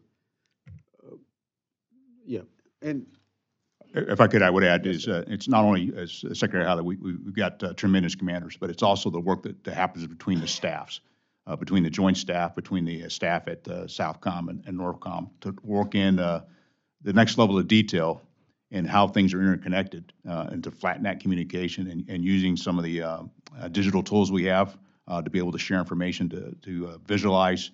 And then also the last thing I'd highlight is just the relationships with the interagency, but also relationships with our partners within both combatant commands to get their perspective as well helps us to raise our awareness and have those two commands work better together. yes, sir. Because we need to see everything south of our border together instead of and they both commanders are fantastic. We just want to see if we can push a little bit more on that. I would ask you also, the unity of government is so important. China is just, you know what they're doing in Latin America. They're in almost every country. And last night somebody sent me a video, and I remember we had gone to El Salvador, and the new president at that time wanted to work with us and said we want to keep China away. And whatever happened, our relationship with El Salvador, you know, the video that they were showing was this brand new library, and they were showing off this new library as, you know, China gets involved.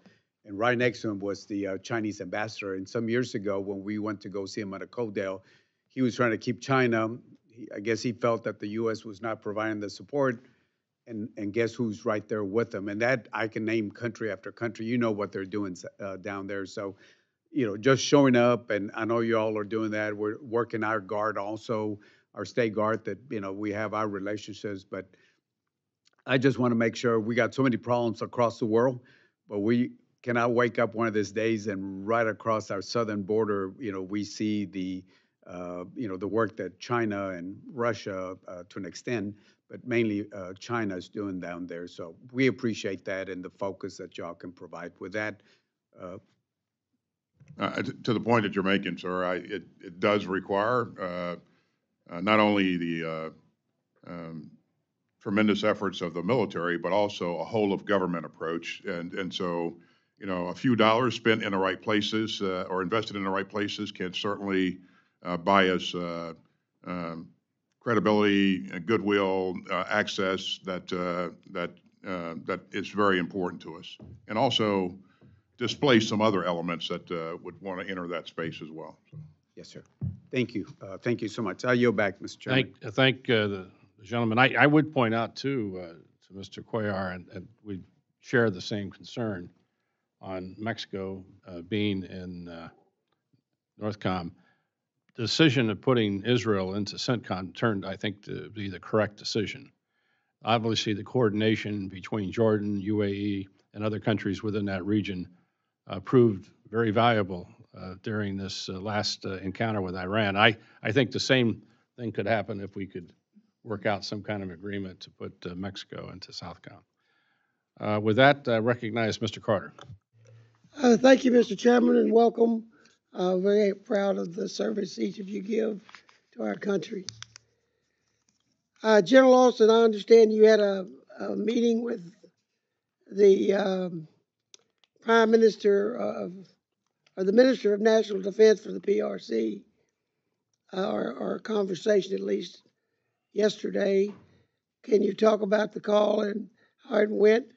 And are there plans to continue dialogues between our militaries? And what efforts are we taking to address the unsafe, risky behaviors of the PRC military and prevent conflict in the region? Well, thank you, sir. This is very important to us, and I think we've seen across our governments, we've seen a number of engagements over the past several months, including Secretary of State, Secretary of Treasury, my call, the National Security Advisor. So we are engaging at a number of levels. This is the first time that I've had the opportunity to engage the new Minister of Defense, and of course, his predecessor. We never had an opportunity to talk, and that was very disappointing, even though we reached out a number of times. You've heard me say, sir, that I think it's critical that great powers continue to maintain open lines of communication, because if we're operating in the same areas, if you know, there are a number of things that can happen that could quickly spiral out of control, and the inability to talk to senior leadership and make sure that that you know we have the ability to dial down tension, I think is really important. So the initial engagement, I think, was really good, and we spent an hour talking to each other, and I hope to continue that at some point in the future. And again, the things that we are interested in is making sure that making sure that, number one, we dial back the unsafe activity that we see in the region. You know, the unsafe intercepts of our aircraft and ships, and also the aggressive behavior that we see in the region against our allies and partners. And a good example is what we just saw with the Philippines there at Second Thomas Shoal. So so we talked about a number of things during that conversation, and it's been pretty widely reported. But again, the most important thing to me, sir, is that dialogue is there. Those communication lines are now opening up again, and we're going to try to do everything we can to maintain those open lines of communication. Thank you for that. Your budget is based on strategy. The FY25 budget includes $9.9 billion for the PDI. However, there are concerns that we're not investing fast enough in the region. Could we be moving faster with investments in that region, or do you feel we're doing enough? And our investments we are making, are they going to be enough to deter China? Thanks, sir. And let me, again, thank you for your support over the years for PDI. You're right, sir. We're asking you for $9.1 billion in this 25 budget. Over the last couple of years, we've asked you for some $20 billion plus in support of PDI. We're investing in those things that we can that are achievable. You know, things that we can actually accomplish in the time period that we want to accomplish them in the near term. So improving infrastructure, enabling our forces to be forward positioned in theater, making sure that that we have the ability to continue to conduct exercises and invest in the right things. I think you know there are always things that we additional things that we can go after, but I think we've made the right choices in investing in things that we can actually achieve here in the near term. Well, thank you. I visited that region once. I'm going to do it again probably in August. I have real concerns, so thank you very much. Thank you, gentlemen. I'd like to briefly pause the proceedings to recognize our newest members of the subcommittee. My friend from Tennessee, Chuck Fleischman, just joined us. Chuck was chairing his own hearing over in Energy and Water Subcommittee with the Army Corps of Engineers this morning. Good luck with them. So he couldn't be here this morning. But Chuck, welcome to the Defense Subcommittee. Pleased that Chairman Cole appointed you and look forward to benefiting from your dedication and knowledge. Thank you, Mr. Chairman. It's a welcome aboard. privilege. Thank you. With that, to recognize Mr. Aguilar. Thank you, Chairman Calvert.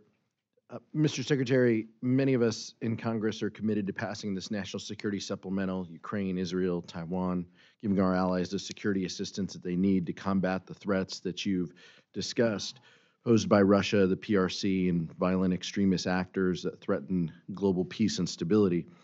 We've been asking for this vote for a number of months in light of what the chairman of the full committee said, and I'd just like to offer to the chairman of the full committee, it's our hope, and our side genuinely hopes that we have an opportunity to vote on this week, and that other extraneous pieces of this aren't part of it. So from a speed perspective, we can deliver this aid as quickly and as soon as possible. It would be unfortunate if that was held up with other additional votes that weren't germane to our national security and the importance of helping our allies.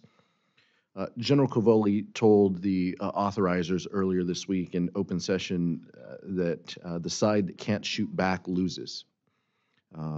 If Ukraine cannot shoot back to take out drones, they won't be able to hold the line, and Putin could be able to take more land.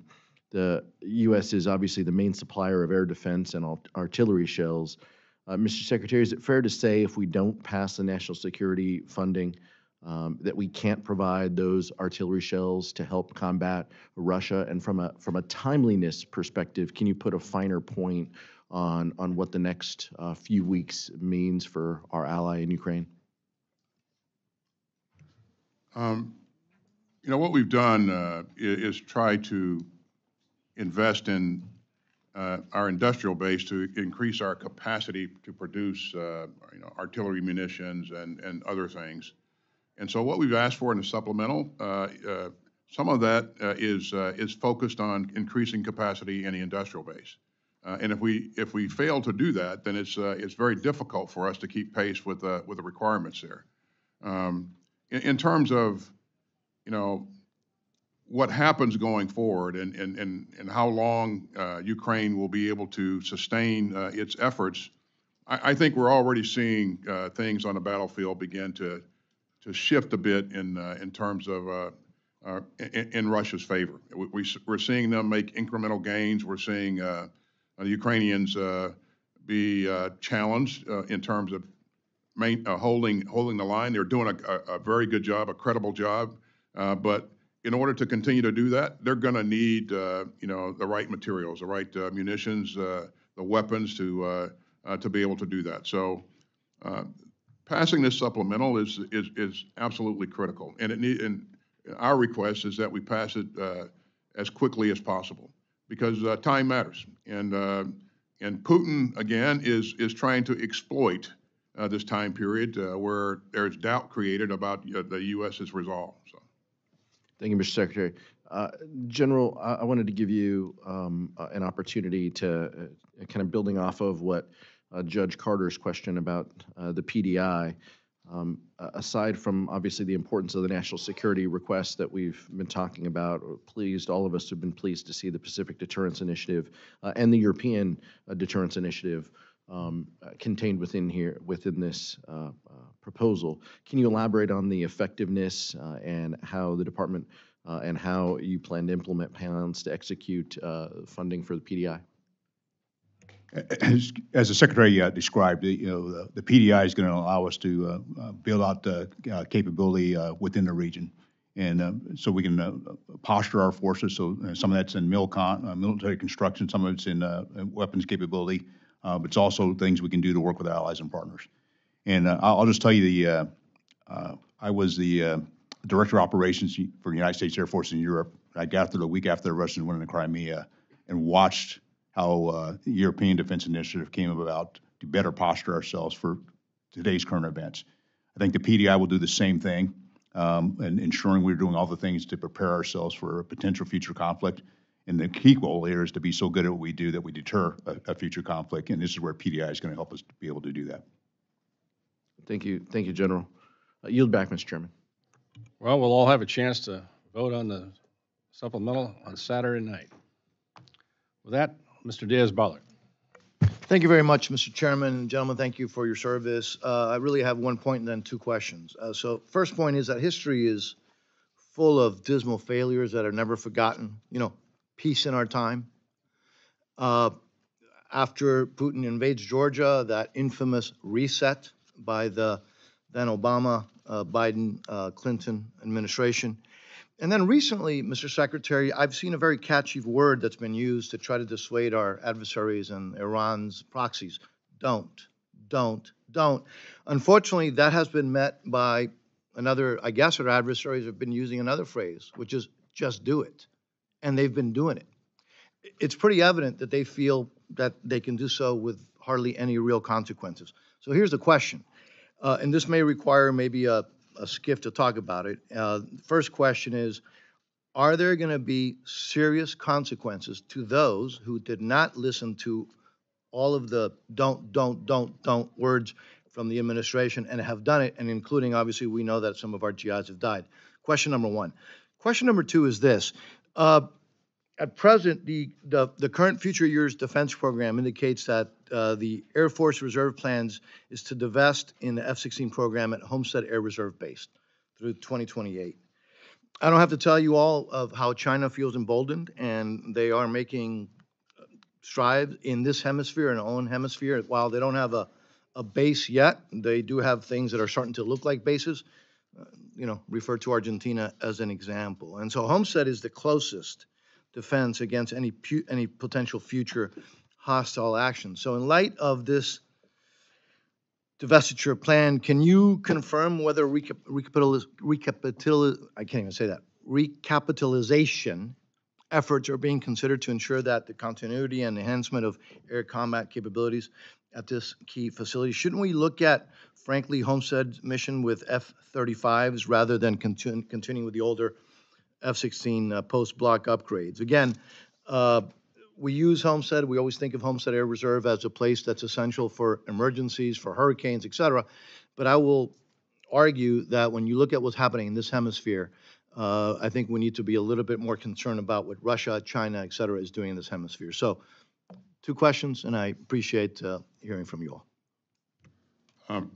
Thanks, sir. Well, first of all, Homestead is an important base because of its location, and it has, gives us reach that I think is pretty important. And so Homestead's going to, the plan for it is to be in the inventory for some time. So if you're asking as to whether or not we're closing down Homestead, the answer is no. That's not in the current plans. And then I'll let the Air Force speak to some of the specifics there in terms of what's planned for the future. Regarding consequences and what people have learned from what's happened here in the Middle East here recently, Iran did launch an unprecedented attack against Israel from Iran with an unprecedented number of weapons. What it should learn from that is that not only does Israel have the ability to defend itself against significant challenges, but its allies, principally the U.S., has significant capabilities as well. And so what you saw come together there in defense of Israel, I think, was quite remarkable. And again, that doesn't happen at the 11th hour. That happens because countries are working together, making sure that we have the right procedures and processes in place to enable us to do that. And the skill of our pilots and the ability to pass information between countries and share insights on battle space, I think all of that came together the way it was supposed to come together. And General Kurilla and others have been working on this issue for quite some time, and I think you saw some of the outcomes on Saturday night.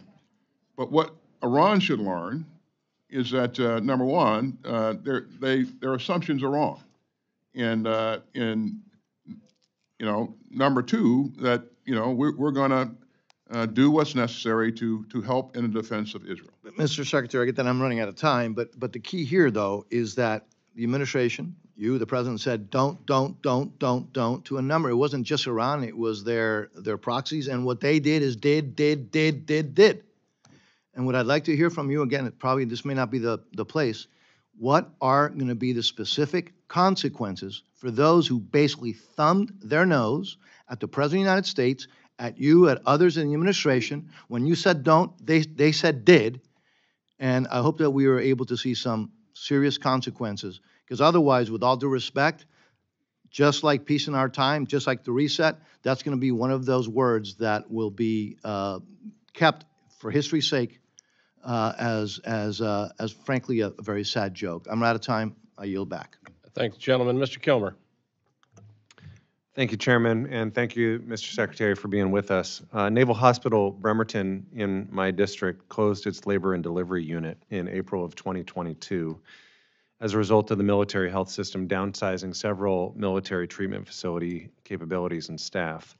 In my neck of the woods, the local healthcare network has simply been unable to manage the additional patient load, and it is unrealistic to have our service members travel all the way to Madigan Army Hospital, which is 43 miles away, not to mention having to cross a toll bridge, for consistent general and maternal care.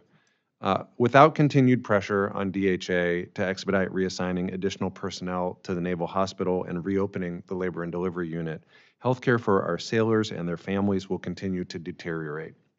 These shortages are unacceptable and dangerous at a critical time when the Navy plans to expand its missions and maintenance in the region, and when the DOD recently announced the stabilization of the military health system by bringing patients and families from the heavily referred off-base providers back to understaffed MTFs. With this in mind, have you discussed the impacts of these personnel shortages on our sailors' readiness with DHA?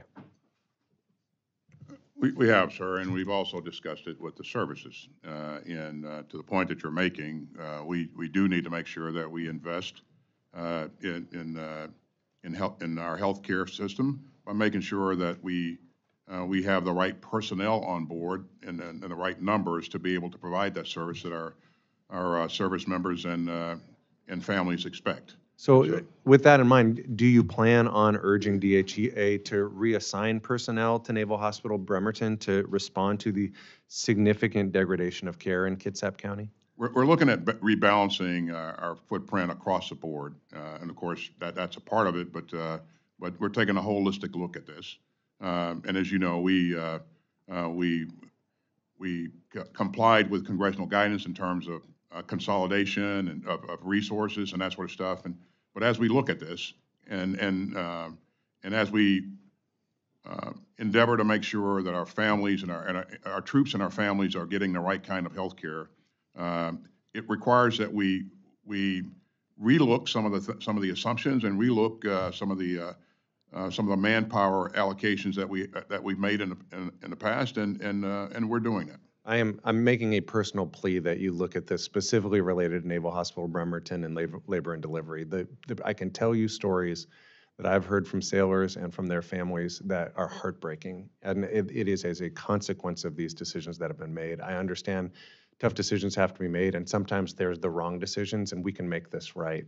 I will tell you we're also working on a bill called the Midwives Act, which would direct the DOD to establish a 5-year pilot to evaluate the use of professional midwives under the TRICARE program to help alleviate some of these challenges. I hope that we can work with you and your team to secure that bill through the NDAA this year, and just wanted you to be aware of it. With the time I had left, I wanted to talk to you about our public shipyards, obviously a critical part of maintaining the readiness of our submarines and our carrier fleets. Puget Sound Naval Shipyard is in my district. We've discussed the importance of the Shipyard Infrastructure Optimization Program, which is a multi-year, multi-billion-dollar effort to upgrade our 4 public shipyards. Puget faced significant seismic risk and had to go to work quickly to repair 3 of the highest priority dry docks this past year. My question for you is, how can Congress provide the resources to ensure that the SIOP remains on track while also addressing ongoing seismic mitigations? And additionally, how close is the Navy to a decision point on the construction of the multi-mission dry dock M2D2, understanding how this is going to impact programming and planning for the necessary work? Well, in terms of what Congress can do to help us stay on track, I think we've already talked a great deal about that, and that is getting the on-time appropriations. Even though, as you pointed out, we've invested, we've decided to invest billions of dollars into PSYOP. It doesn't matter unless you get those appropriations on time and you can start the construction and that sort of stuff in a timely fashion. So your help in supporting that, I think, would be much appreciated. In terms of the Navy's decision process, I'll let the Navy speak to where they are specifically and how close they are to a decision, and I'll make sure that Secretary Del Toro and his team get up to brief you on where they are. So. Great. Thank you, Mr. Secretary, and thank you, Chairman. I yield back. Thank the gentleman. Mr. Joyce. Thank you, Mr. Chairman. Gentlemen, thank you for being here today. Secretary Austin, I'd like to follow up a little bit on what my colleague, Mr. Womack, brought up before. And just wondering, what are the current industrial capacity limits for producing key weapons and equipment, including precision-guided munitions? And how quickly could industrial capacity for producing key weapons and that equipment be increased?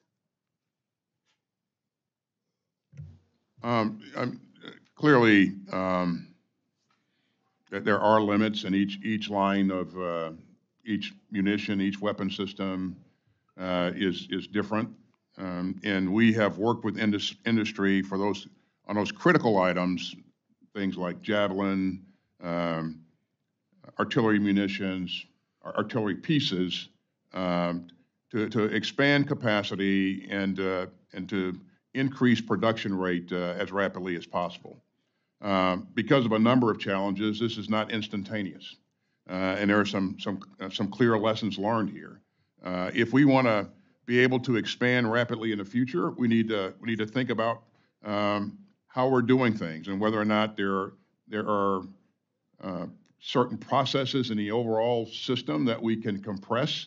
Where there are things that we can buy ahead to be able to have on hand so that we can rapidly expand production. Those are the kinds of things that we're working with industry on.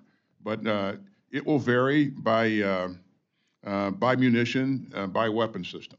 But what you've done in terms of providing us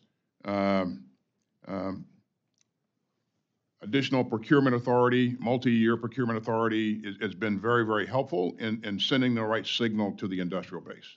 And again, I think we're going to need support, that support that's baked into the supplemental to be able to continue our work in expanding the industrial base capacity there. But it is critical. This is work that me and my acquisition and sustainment undersecretary are focused on routinely. And we're also working with allies and partners to get them to expand their industrial base as well. Our acquisition and sustainment undersecretary meets routinely with European counterparts to talk over issues of how we can consolidate efforts and expand lines of production and that sort of stuff. And that's having some effect. But again, it's not instantaneous. It's going to take time. Thank you. And certainly, as we deplete our resources to help our allies, we want to make sure we have our that readiness available for you at all times. General Brown, what's been taking place over in China? We continue to see them continue to make illegal and illegitimate sovereign claims over maritime areas and autonomous regions.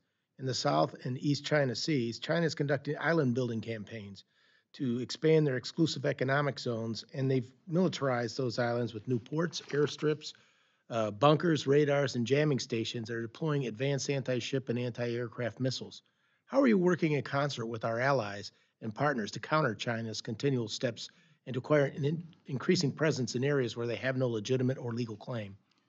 Well, the best way for us to do this is challenge those claims, and it's the operations we do throughout the South China Sea, the East China Sea, with many of our allies and partners, A good example of that is how we support the Philippines in resupply the Second Thomas Shoal. It's the air operations and the maritime operations we do throughout the region. I would also highlight to you, having spent time as the Commander Pacific Air Forces and watched over the past really 6 years, the growing strength of our partnerships with many of our allies and partners and how they are adjusting their visions, their strategies, and their national defense strategies to align to counter what the PRC is doing in the region. And all that together is a way for us to push back. And it's not only what we do from a military standpoint, but also with the rest of our government and the other governments from an economic standpoint, and how that plays into to counter what the PRC is doing in that part of the world. Thank you. I yield back, Mr. Chair. Thank the gentleman, Mr. Case.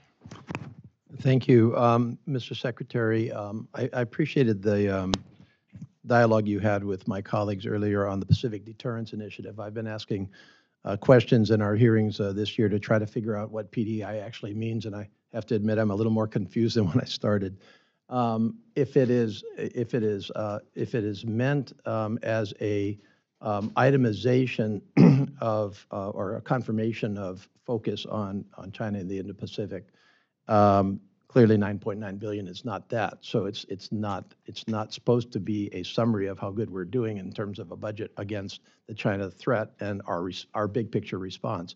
If it's meant to be kind of a more of a short-term laundry list for things that we need, isolated things that we need to be doing in conjunction with ancillary to a specific part of our budget, I can understand that. But when I take a look at the PDI list that we have for this year, clearly some things I think fit into that category, but others, for example, weapons acquisition, it seems to me should be kind of more of a base budget as opposed to PDI quantified. So it's not necessarily a question, just an observation, and I'm not sure what it means nowadays. And I'd love to work with, we've had some answers have been to the effect of, it can mean a lot of things to a lot of people. It's accounting.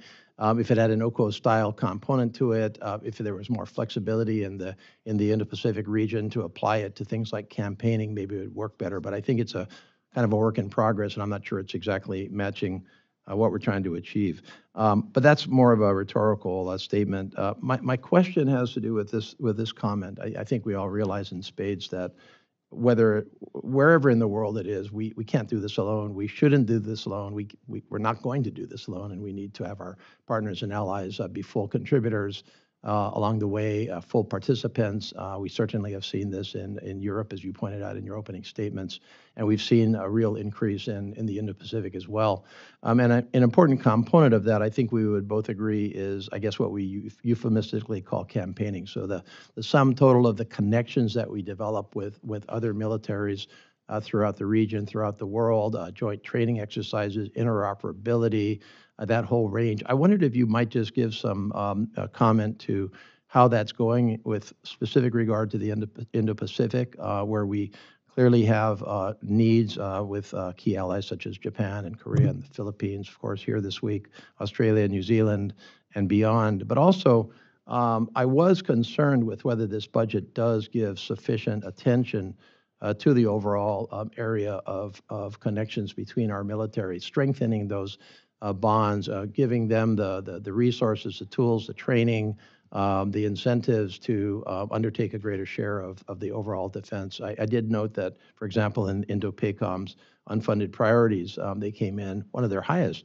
unfunded priorities was about $500 million for campaigning. So I just wondered if that's how Indo-PACOM feels about campaigning, and I value their input, why didn't that get into the base budget? Or, where does campaigning stack up? How do you think it's going, and how do you think we fund it properly? Thanks, sir. As the chairman indicated earlier, these operations and exercises are fundamental to our readiness, and you see us investing some $147 billion into readiness. That's a decision that we made in light of the fact that there is a cap on the top line. So we chose to invest in readiness and some modernization, and also taking care of our people. In terms of the kinds of things that we're doing in the region, you live in the region, so you're witnessing this firsthand. we probably have the best relationship that we've had with Japan in a very, very long time. We see Japan investing in a significant way in its own defense. We see them investing in long-range strike and other things, and they're looking to work with us to co-produce certain items. We have a great relationship with the Republic of Korea, and we're working with the ROK and Japan in a trilateral fashion to ensure that we can share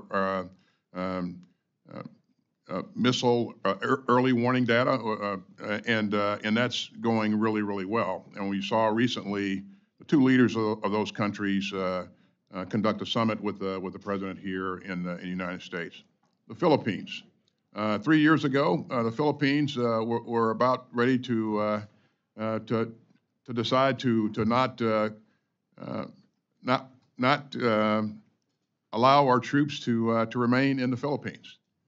You fast forward to today, and we have probably one of the best relationships with the Philippines that we've seen in a long time. We just had President Marcos here, and again, we opened up 4 new sites where our military can work with his military on a number of issues, and those sites are in addition to what we already had. Australia, a generation. We just put in play a generational initiative here that I think is going to continue to provide tremendous capability to our allies in the region and to us, quite frankly. This is the AUKUS initiative. Again, this provides Australia with a nuclear-powered, conventionally armed submarine capability. It will take years to put all the things in place, but we are moving out, and that's progressing very, very well. And we're also working with Australia to do a number of things in terms of potentially co-producing long-range strike and some other things. India, we have a great relationship with India. We recently have enabled India to produce jet engine in India, and that's kind of revolutionary. And that'll provide a great capability to them. And we're also co-producing an armored vehicle with India. So all of these things, when you add them up, are probably more than we've seen happen in that region in a very, very long time. And they all promote interoperability, and they all help to increase, our ability to respond to a number of different things. But again, these are real meaningful steps that I think we've taken in a region that I think a lot of people are not aware of, but we have made tremendous progress, and we'll continue to do so. Thank you, Mr. Secretary. Mr. Garcia. Thank you, Mr. Chairman, and thank you all the gentlemen for your service to our beautiful country. General Brown, congratulations. Pretty good for a Viper guy to be where you are right now. So I see our biggest near-term tactical threat is our open southern border, and obviously the biggest strategic threat, which I treat as an existential threat to our country, being China. As well as our debt, but that's not your fault. I don't think we have a capability gap. I think we have the high-end exquisite technology in most domains, but I do see us losing the lead or having lost the lead in several domains in terms of capacity. And I'm encouraged by hearing that I think we're all aligned on the problem set and the challenges that we have. We have some obviously readiness and end strength issues, especially in executing and finishing this pivot to the Pacific that we've been talking about for, almost 20 years now. We need to actually execute that, complete that, and deter war before China gets aggressive against Taiwan. And I think the bottom line is that whether the number is $825 billion or $850 billion, we've got to make it behave like $1 trillion relative to what we are trying to accomplish here and get those efficiencies. I think any investments, and you're spot on, the CRs are the most deleterious move that we can do in that regard. But I think beyond the CRs, if we're going to make investments in our industrial base, we also have to make sure that we're streamlining contracting and valuing speed as a measure of merit out of the Pentagon, and I don't think we have that right now. You all know my number one priority is our troops, especially our junior enlisted E1 through E6. They are the most precious, they're the most potent, and they're the most powerful weapon system that we have. Without them, the B-21 is nothing. The Columbia-class submarine is nothing, and our nuclear triad is futile. So last year we missed our recruitment numbers, retention numbers by a net 41,000 personnel recruits across all the services. I was encouraged that the president signed my military licensing, spouse licensing relief act into law. I think that helps. And this committee did God's work last year. We passed out of Hack D a bill that took the starting salary for an E1 from $22,000 to $31,000, which is the equivalent of $15 per hour.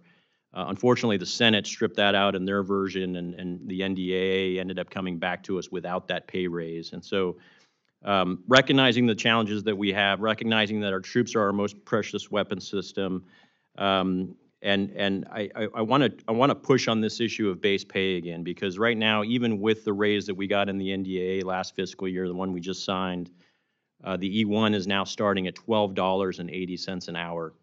In California, we just started a $20 an hour minimum wage. Okay, so for the DOD to be competitive in most states, but especially in states like California and Virginia, it's very difficult to keep up. BAH and BAS aren't keeping pace with the market values. And so I'd like to submit, Mr. Chairman, for the record, a review of the basic pay table in support of the 14th QRMC without objection. Without objection, we're going to stick to our 5 minutes because the Secretary has to leave. So okay, sorry. What I'm asking for, Mr. Secretary, is a commitment to help get our troops above the poverty line, above that $15 minimum wage. The president threatened to veto the Hack D bill because of this pay raise that we put in our Hack D bill. He was citing the QRMC as the reason. He wanted to wait for that. The QRMC has come out and validated the findings and said that our Hack D bill is the right path forward. Can we get a commitment from you that you will help us get our junior enlisted E1 starting salary above $15 per hour in the next year or so? As you would guess, this is a very important issue to me, and so taking care of our people is something that I'm always focused on. I want to thank you and your colleagues for supporting a 5.2% pay raise for our troops. That's the largest pay raise in 20 years. And before that, the year before that, we had a 4.6% pay raise. And in this budget, we're asking you for a 4.5% pay raise. So my goal is to reduce the costs that our troops and families are facing and increase the resources, whether it's child care, whether it's prices in the commissary, a number of things that we've done. And you're right, BAH is a thing that we're focused on to try to make sure that we're coming close to keeping pace and keeping pace, but the market in certain areas is pretty dynamic, and it's no easy task to keep pace. But we remain focused on this. Thank you, Mr. Secretary. If you get us a written response on that, I know you've committed to getting us a compensation review to us as soon as possible. We'd love to have it as soon as possible before we can review that in for the FY25 proposal. With that, Ms. Kaplan, recognized for 5 minutes. Thank you, Mr. Chairman. Sorry to be late. We had our own hearing. Secretary Austin, great to see you. Welcome. Your written testimony rightly states the world of chaos and conquest that Putin seeks, one in which autocrats think they can rewrite borders by force, would leave the United States far less secure, unquote. You understand what is fully at stake at this pivotal moment in Ukraine, Central Europe, and indeed the free world. Generations of immigrants from Central Europe sought security on our shores. I am a descendant blessed by the survival of our grandparents' struggle to escape Bolshevik Russia. Yet many Americans appear not to fully know the history of Central Europe and what is at stake today. What are you and the Department of Defense doing to better communicate to the American people the gravity of the current real threat to the free world represented by an armed Russia, the third largest military in the world? And then secondly, do you have any concerns that the defense medicine in your department could be compromised by the complete growing dependence of our country on imports of pharmaceutical ingredients from foreign countries, some of which are adversaries. Thank you.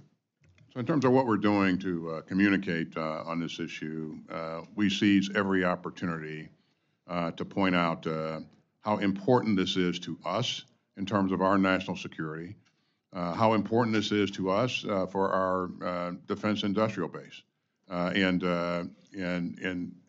the fact that Ukraine matters not just to Europe but to the entire world.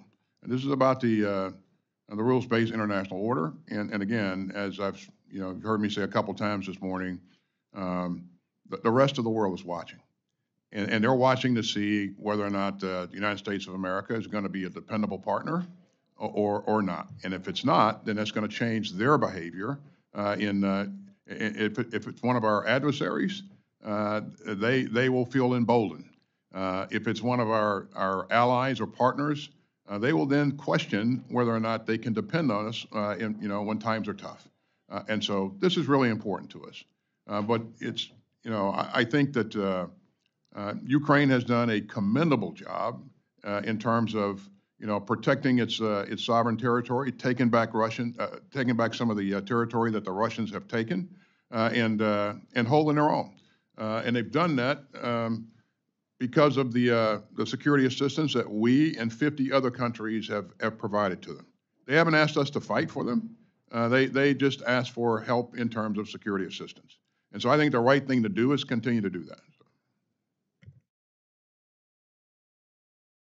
On defense medicine and the pharmaceuticals being used in theater by our own soldiers and the purchase by the Department of Defense of pharmaceuticals, what are you doing to assure their purity? Well, the health of our troops, again, is important to us. And if there is a threat here of us not having the, pharmaceuticals that are up to speed, and certainly that's something that we will delve into. But I will get back to you on that issue. So. Thank you very much, and thank you for your service.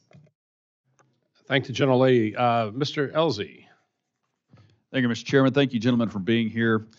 He left, but I want to point out that Steve Womack and I don't like each other very much on one day, and that's Army-Navy Day.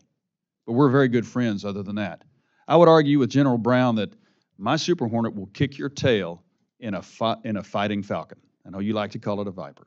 But for most of the days, and it is as it is today, we should all be united. Mr. Secretary, you and I on social issues probably don't agree on a single thing. But today is April 17, 1940 in my mind, and I'm on your side because the winds of war are already blowing overseas in a way they haven't in 80 years. We have 4 dictatorships, all of which are involved in genocide. Iran, genocide of the Jews. Russia, genocide of the Ukrainians. China, genocide of the Uyghurs. And North Korea wants to redefine their relationship with the South through armed combat. I wish it was April 17, 1946 when we could talk about cuts, but we can't. Furthermore, I would argue that we're already at war on our southern border against the cartels because they're killing wartime numbers of Americans, 200 a day from fentanyl poisonings, which in my mind is a weapon of mass destruction on a chemical basis aided by China, controlled by the cartels. In addition, we're losing that many number of people that you're trying to recruit that need to be going to the police force, to the reserves, to teaching, to having families in this country. You're in a struggle against a group that is being killed at wartime numbers, not seen since World War II. We should be on a wartime footing in this country right now. So the border is an issue. But those 4 regimes that I just talked about make it look like it's April 17, 1940. And we've been fortunate enough to see a constellation of stars on shoulders this week. And what they've all told us from the EUCOM commander, he says he needs EW and AEW. They're not building any 18 Growlers anymore. We need more of them. The Israelis need tankers. I talked about that in June when we went there before October and talked about that with the Prime Minister. Indo-PACOM and the Marines need contested logistics capabilities with C-130Js and their landing ship medium. In Ukraine, most of the money that we're going to spend goes to weapons for us. We won World War II with Liberty ships. And this LSM that the Marine Corps needs 35 of and identified that in 2022 would have cost $100 million apiece. But requirements got in the way. And here we are 2 years later, we still don't have them. They've got ballooned up to $350 million because the requirements office. And we won't get them until 2027, and that's assuming we pass these spending bills. If we go on a CR, now we're in 2028 when we've identified that Xi Jinping wants to act before 2027. So in the supply, man, and equip realm, I would say that our acquisitions process is broken. We need to be on wartime footing. We need to bypass some of the requirements that we have. Otherwise, we would have had a presidential helo by now. We would have had an LSM by now. F-35 wouldn't have been so costly, and our newest version of the aircraft carriers wouldn't be 3 years behind and billions of dollars over budget. Because I'm a little worried about what we have right now. We're not ready for the war that looks to be looming, and I'm interested in preventing that.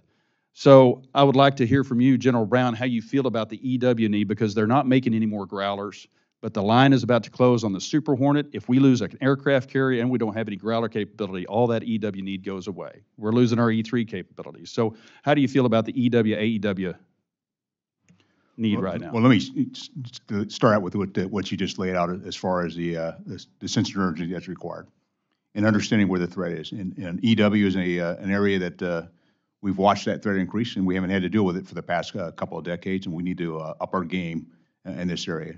Doesn't necessarily have to be a Growler, but I do think we do need to approach this with seriousness on our focus on EW, on tankers, on munitions, the range of capability and capacity that we need in order to be able to address all the challenges you highlighted.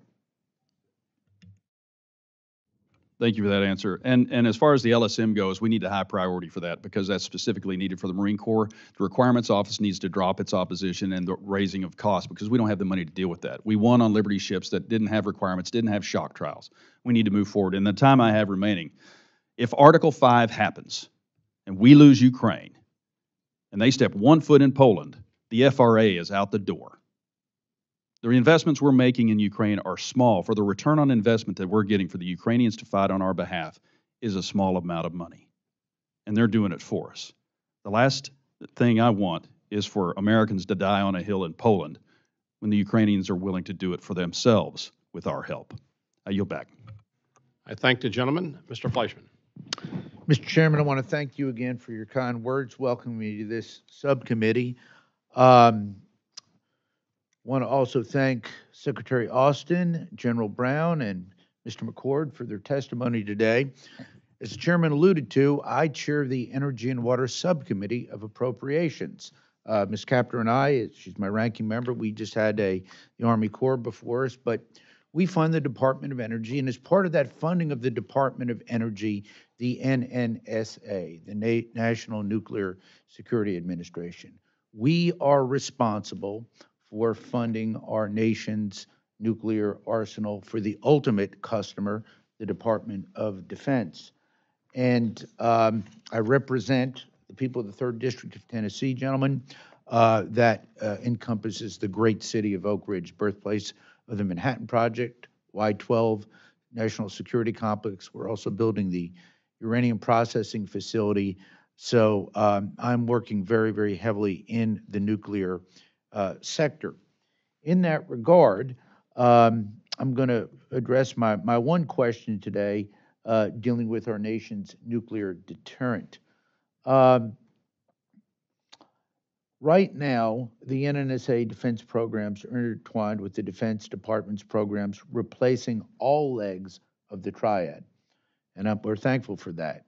It will come as no surprise that I have concerns, given we see that Russia has essentially fully recapitalized its nuclear forces, China rapidly expanding its numbers and fielding a triad of its own, and the looming prospect, sadly, of a nuclear Iran. We also face the termination of New START in less than 2 years. We're entering uncharted territory dealing with potentially 2 peer nuclear adversaries as we're in the middle of recapitalizing our entire deterrent. My question, gentlemen, is, given this troubling strategic threat picture, I'm interested in hearing your outlook on the current pace of recapitalization of our nuclear deterrent. Are there any ways we in Congress can better support the department's efforts to meet this increasingly tight deadlines? And with that, I will wait your response. Well, let me begin by thanking you for what you've done to date. As you know, over the course of this administration, we've requested to invest some $149 billion in the modernization of our nuclear program. It is the bedrock of our defense, our nuclear triad here. And I personally believe that all three legs are important, and I think that we should continue to invest in the modernization of all three legs. Now, because of the fact that we're now faced with two major nuclear countries or potential adversaries, conditions have changed, and whether or not we're going to need to do more in the future is something that we're going to have to consider. But I think following through with our current modernization program is the right thing to do. And again, I support you for what you're doing to support. I thank you for what you're doing to support us. And again, I think we should maintain course and speed here. So. Thank you, Mr. Secretary. And I will say, we work bipartisan. We have the Nuclear Security Working Group. We work with the NNSA. We want to link up and work very closely with the Department of Defense so that we can have them make sure that our ultimate customer, you all, are pleased with what's going on. We will continue to fund that, I think, in a bipartisan and bicameral way. I will close by saying this again. Thank you to each every one of you all for your tremendous service to our country. I did mention I represent Oak Ridge. I'm very proud of that great city. But my home city, which I'm not native to actually, is Chattanooga, Tennessee.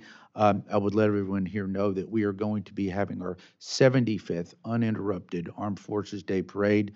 Mr. Secretary, I know we have reached out to you. I will ask you to maybe contact me offline in that regard. Uninterrupted, I would maintain that Chattanooga is probably the most patriotic city in America. Our veterans are near and dear to us, as are great men and women who are serving our armed forces today. And with that, I will yield back. I thank the gentleman and thank the gentlelady from Minnesota for her interest in this and doing the great job that she does. And I want to thank all three of you for your service. And before we conclude, I want to thank you for your testimony. And also, if you have any members who have any questions for the record, I ask the witnesses respond in a reasonable period of time. With that, thank you. The subcommittee is adjourned. You're pretty good on time. Good job.